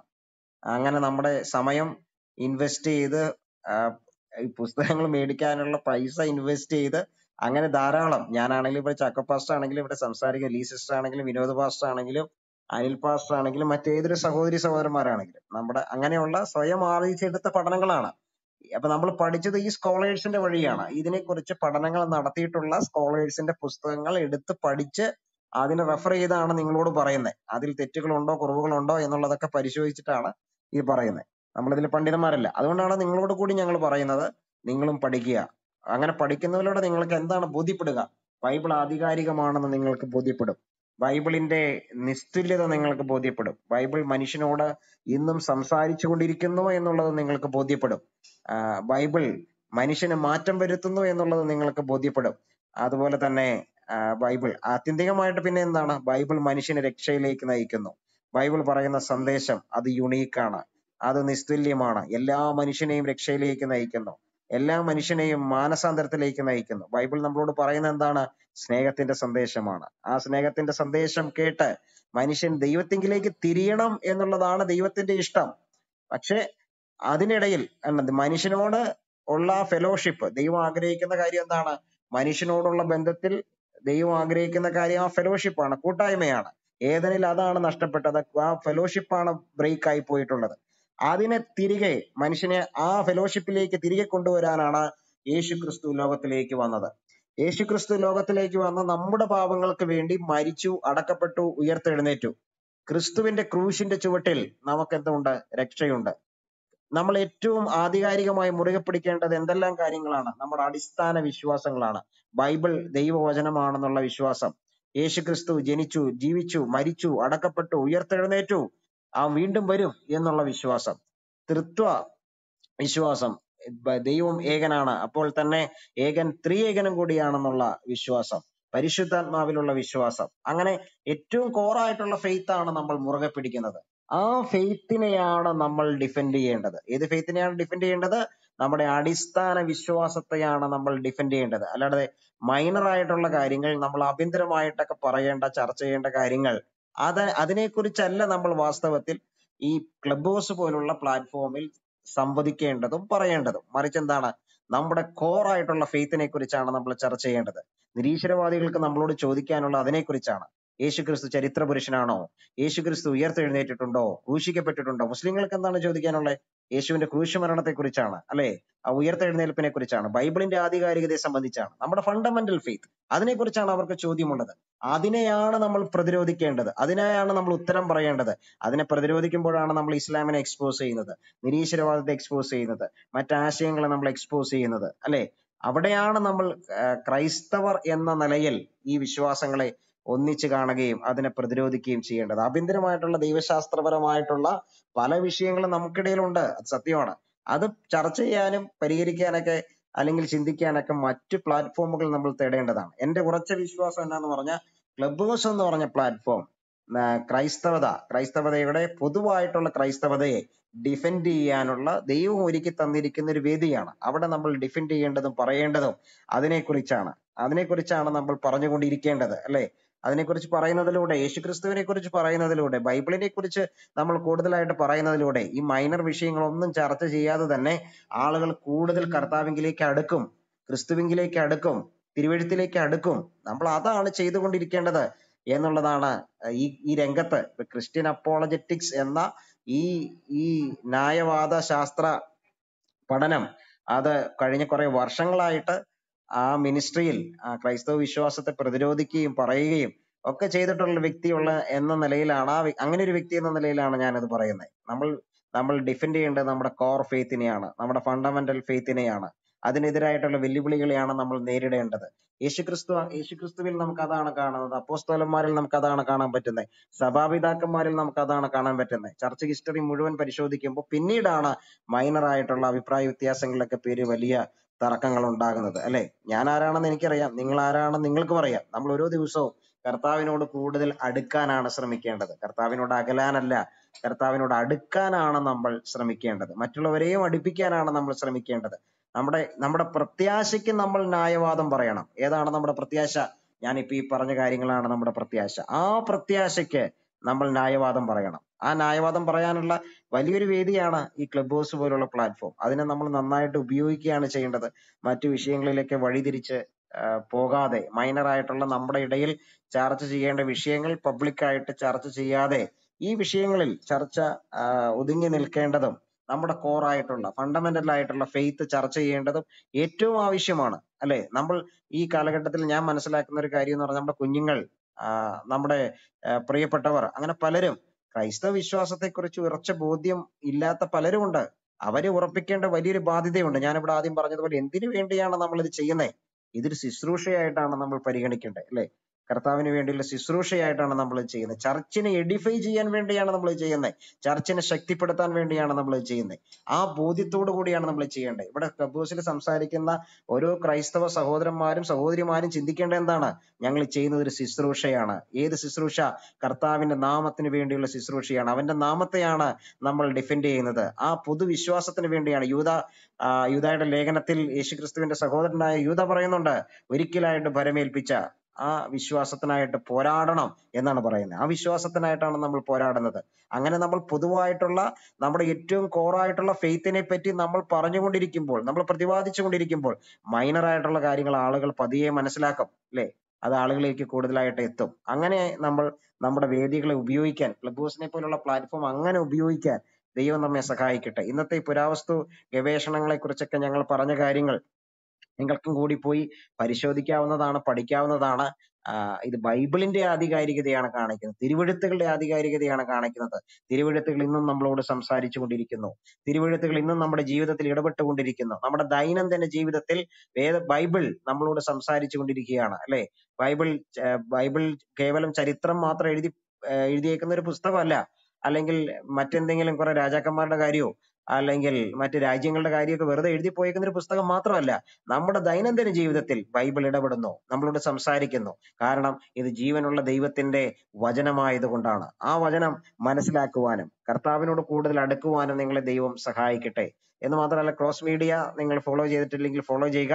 ഇത് ബൈബിൾ സംബന്ധമായിട്ടുള്ള പഠനങ്ങൾക്കും ചർച്ചകൾക്കും വേണ്ടി നമ്മൾ രൂപീകരിച്ചിരിക്കുന്ന ഒരു ക്ലബ്ബാണ്. ഇവിടെ ഇതിനെ നിങ്ങൾ ഫോളോ ചെയ്തിട്ടില്ലെങ്കിൽ ഫോളോ ചെയ്യുക. അതുപോലെ മോഡറേറ്റേഴ്സിനെ നിങ്ങൾ കഴിയുമെങ്കിൽ ഫോളോ ചെയ്യുക. ഇതിന്റെ റീപ്ലേ കാണാത്തവർ, ഇതിന്റെ തുടക്കം മുതൽ കാണാത്തവർ റീപ്ലേ കാണുക. നിങ്ങൾ ഷെയർ ചെയ്യുക. യൂട്യൂബിൽ നമ്മുടെ സഹോദരന്മാർ ഒരുപക്ഷെ ഇത് അപ്ലോഡ് ചെയ്തേക്കാം, അവിടെ നിങ്ങൾ കാണുക, മറ്റുള്ളവർക്ക് കൊടുക്കുക. ബൈബിളിന്റെ നിസ്തുല്യത, ബൈബിളിന്റെ ആധികാരികത നമുക്ക് ഒരിക്കൽ കൂടി പബ്ലിക്കായിട്ട്, പരസ്യമായിട്ട് വിളിച്ചറിയിക്കുവാൻ, പ്രഘോഷിക്കുവാൻ, ഉയർത്തുവാൻ ദൈവം ഇനിയും അവസരം ഉണ്ടാകട്ടെ എന്ന് ഞാൻ ആത്മാർത്ഥമായിട്ട് പ്രാർത്ഥിക്കുന്നു. ചക്കപ്പോസ്റ്റോടെ ഉണ്ടെങ്കിൽ പ്രാർത്ഥിച്ച് അവസാനിപ്പിക്കും. ചക്കപ്പോസ്റ്റോ. കരുണയുള്ള ദൈവമേ, സ്വർഗസ്ഥനായ പിതാവേ, അങ്ങയുടെ നിസ്തുല്യമായ നാമത്തിന് ഞങ്ങൾ സ്തോത്രം ചെയ്യുന്നു. പ്രിയ കർത്താവേ, ഞങ്ങൾക്ക് തിരുവചനത്തിന്റെ അടിത്തറയിൽ നിന്നുകൊണ്ട് വിശദമായി ചിന്തിക്കുവാൻ ഞങ്ങളെ സഹായിച്ചു. ഇന്നത്തെ പഠനം ഏവർക്കും അനുഗ്രഹപ്രദമാക്കിയതിനായി സ്തോത്രം ചെയ്ത് വീണ്ടും ഞങ്ങൾക്ക് ഇതുപോലെ ഒരുമിച്ച് കൂടുവാൻ സ്വർഗത്തിലെ ദൈവം സഹായിക്കണമേ. തിരുവചനം സംസാരിച്ച നിന്റെ ദാസന്മാരെ എല്ലാവരെയും അനുഗ്രഹിക്കണമേ. ഞങ്ങൾ ഇപ്പോൾ പിരിയുന്നു. പിരിയാത്ത സാന്നിധ്യം കൂടെ ഇരിക്കണം. മശിഹയുടെ നാമത്തിൽ തന്നെ. ആമേൻ. ആമേൻ.